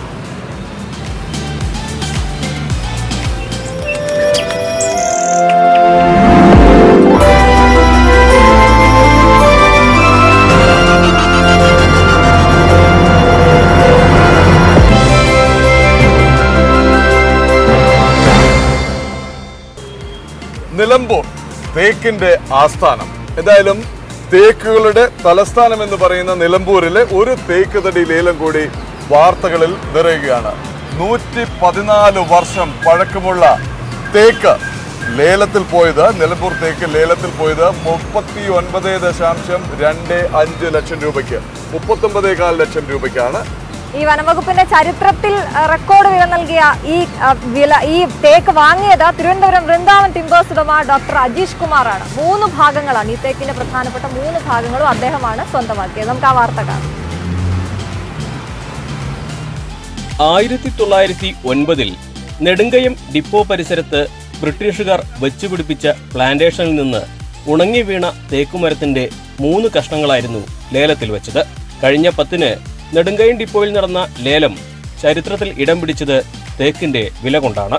തേക്കിന്റെ 3 കഷ്ണങ്ങൾ കൂട്ടി 8 ഘനമീറ്ററോളം വരും. കയറ്റുമതി ഇനത്തിൽപ്പെട്ട 3 തേക്ക് കഷ്ണങ്ങളും ഈ ലേലത്തിലൂടെ സ്വന്തമാക്കിയത് തിരുവനന്തപുരം സ്വദേശിയായ ഡോക്ടർ അജീഷ് കുമാറാണ്. ഒരു കഷ്ണത്തിൽ നിന്ന് മാത്രം 23 ലക്ഷം രൂപയാണ് സർക്കാരിന് 27% നികുതി ഉൾപ്പെടെ ലഭിച്ചത്. മറ്റ് 2 കഷ്ണങ്ങളിൽ ഒന്നിന് 5.2 ലക്ഷവും രണ്ടാമത്തെ കഷ്ണത്തിന് 11 ലക്ഷവും ലഭിച്ചു. ഉണങ്ങി വീണ ഒരു തേക്ക് സർക്കാർ ഖജനാവിലേക്ക് നൽകിയത് 39.25 ലക്ഷം രൂപ. ഉയർന്ന വില കിട്ടുമെന്ന് കണക്കാക്കിയിരുന്നെങ്കിലും ഇത്രയും പ്രതീക്ഷിച്ചിരുന്നില്ലെന്ന് അധികൃതർ തന്നെ പറയുന്നു. എല്ലാം കൊണ്ടും നല്ലൊരു മരത്തിന് അതിന് ഏറ്റവും നല്ല വില തന്നെ കിട്ടുകയുണ്ടായി. അത് നമുക്ക് വളരെ സന്തോഷമുള്ള കാര്യമാണ്. നിലമ്പൂർ തേക്കിന് ഒരു നല്ല ഒരു പ്രൗഢി ആ ഒരു വിലയോടുകൂടി തന്നെ നമുക്ക് ലഭ്യമായി എന്നുള്ളതാണ് വലിയ കാര്യം. നെടുങ്കയം ഡിപ്പോയിലെത്തി അജീഷ് കുമാർ തേക്ക് തടികൾ ലോറിയിൽ കയറ്റി തിരുവനന്തപുരത്തേക്ക് കൊണ്ടുപോയി. റെക്കോർഡ് വില ലഭിച്ച തേക്ക് തടി ലോറിയിൽ കയറ്റുന്നത് കാണാൻ തന്നെ നിരവധി പേരായിരുന്നു എത്തിയത്. ലോഡിംഗ് കൂലി മാത്രം 15,000 രൂപയായി. ലോറിക്കൂലി ഉൾപ്പെടെ അജീഷ് കുമാറിന് 40 ലക്ഷത്തിന് രൂപ ചെലവായിട്ടുണ്ട്. നെടുങ്കയം ഡിപ്പോയിൽ നടന്ന ലേലത്തിൽ ഈ തേക്ക് തടികൾ ഉൾപ്പെടെ 57 ഘനമീറ്റർ നിലമ്പൂർ തേക്കാണ് അജീഷ് വിളിച്ചെടുത്തത്. ഏറ്റവും ഉയർന്ന വിലയ്ക്ക് നിലമ്പൂർ തേക്ക് സ്വന്തമാക്കിയ ആളെന്ന നേട്ടവും ഡോക്ടർ അജീഷ് കുമാറിന്റെ പേരിലായി. 1909 നെടുങ്കയം ഡിപ്പോ പരിസരത്ത് ബ്രിട്ടീഷുകാർ വെച്ചുപിടിപ്പിച്ച പ്ലാന്റേഷൻ ഇന്ന് സംരക്ഷിത തോട്ടമാണ്. സംരക്ഷിത പ്ലാന്റേഷൻ ആയതിനാൽ ഉണങ്ങി വീഴുകയോ കടപുഴകി വീഴുകയോ ചെയ്യുമ്പോൾ മാത്രമാണ് ചരിത്ര വിലകൾ ലഭിക്കാവുന്ന തേക്കുതടികൾ ലേലത്തിൽ വയ്ക്കുന്നത്. ന്യൂസ് 18 മലപ്പുറം. ഇന്നത്തെ പ്രഭാത കേരളത്തിന്റെ സമയം ഇവിടെ അവസാനിക്കുകയാണ്. പക്ഷേ വാർത്തകളും വിശേഷങ്ങളും അവസാനിക്കുന്നില്ല. ന്യൂസ് 18 കേരളം യൂട്യൂബിലും മറ്റ് വാർത്താ ബുള്ളറ്റിനുകളുമായി വാർത്തകൾ തുടരും. വാർത്തകൾ ഇടവേളയ്ക്ക് ശേഷം ന്യൂസ് 18 എക്സ്പ്രസുമായി ആര്യ ചേരും.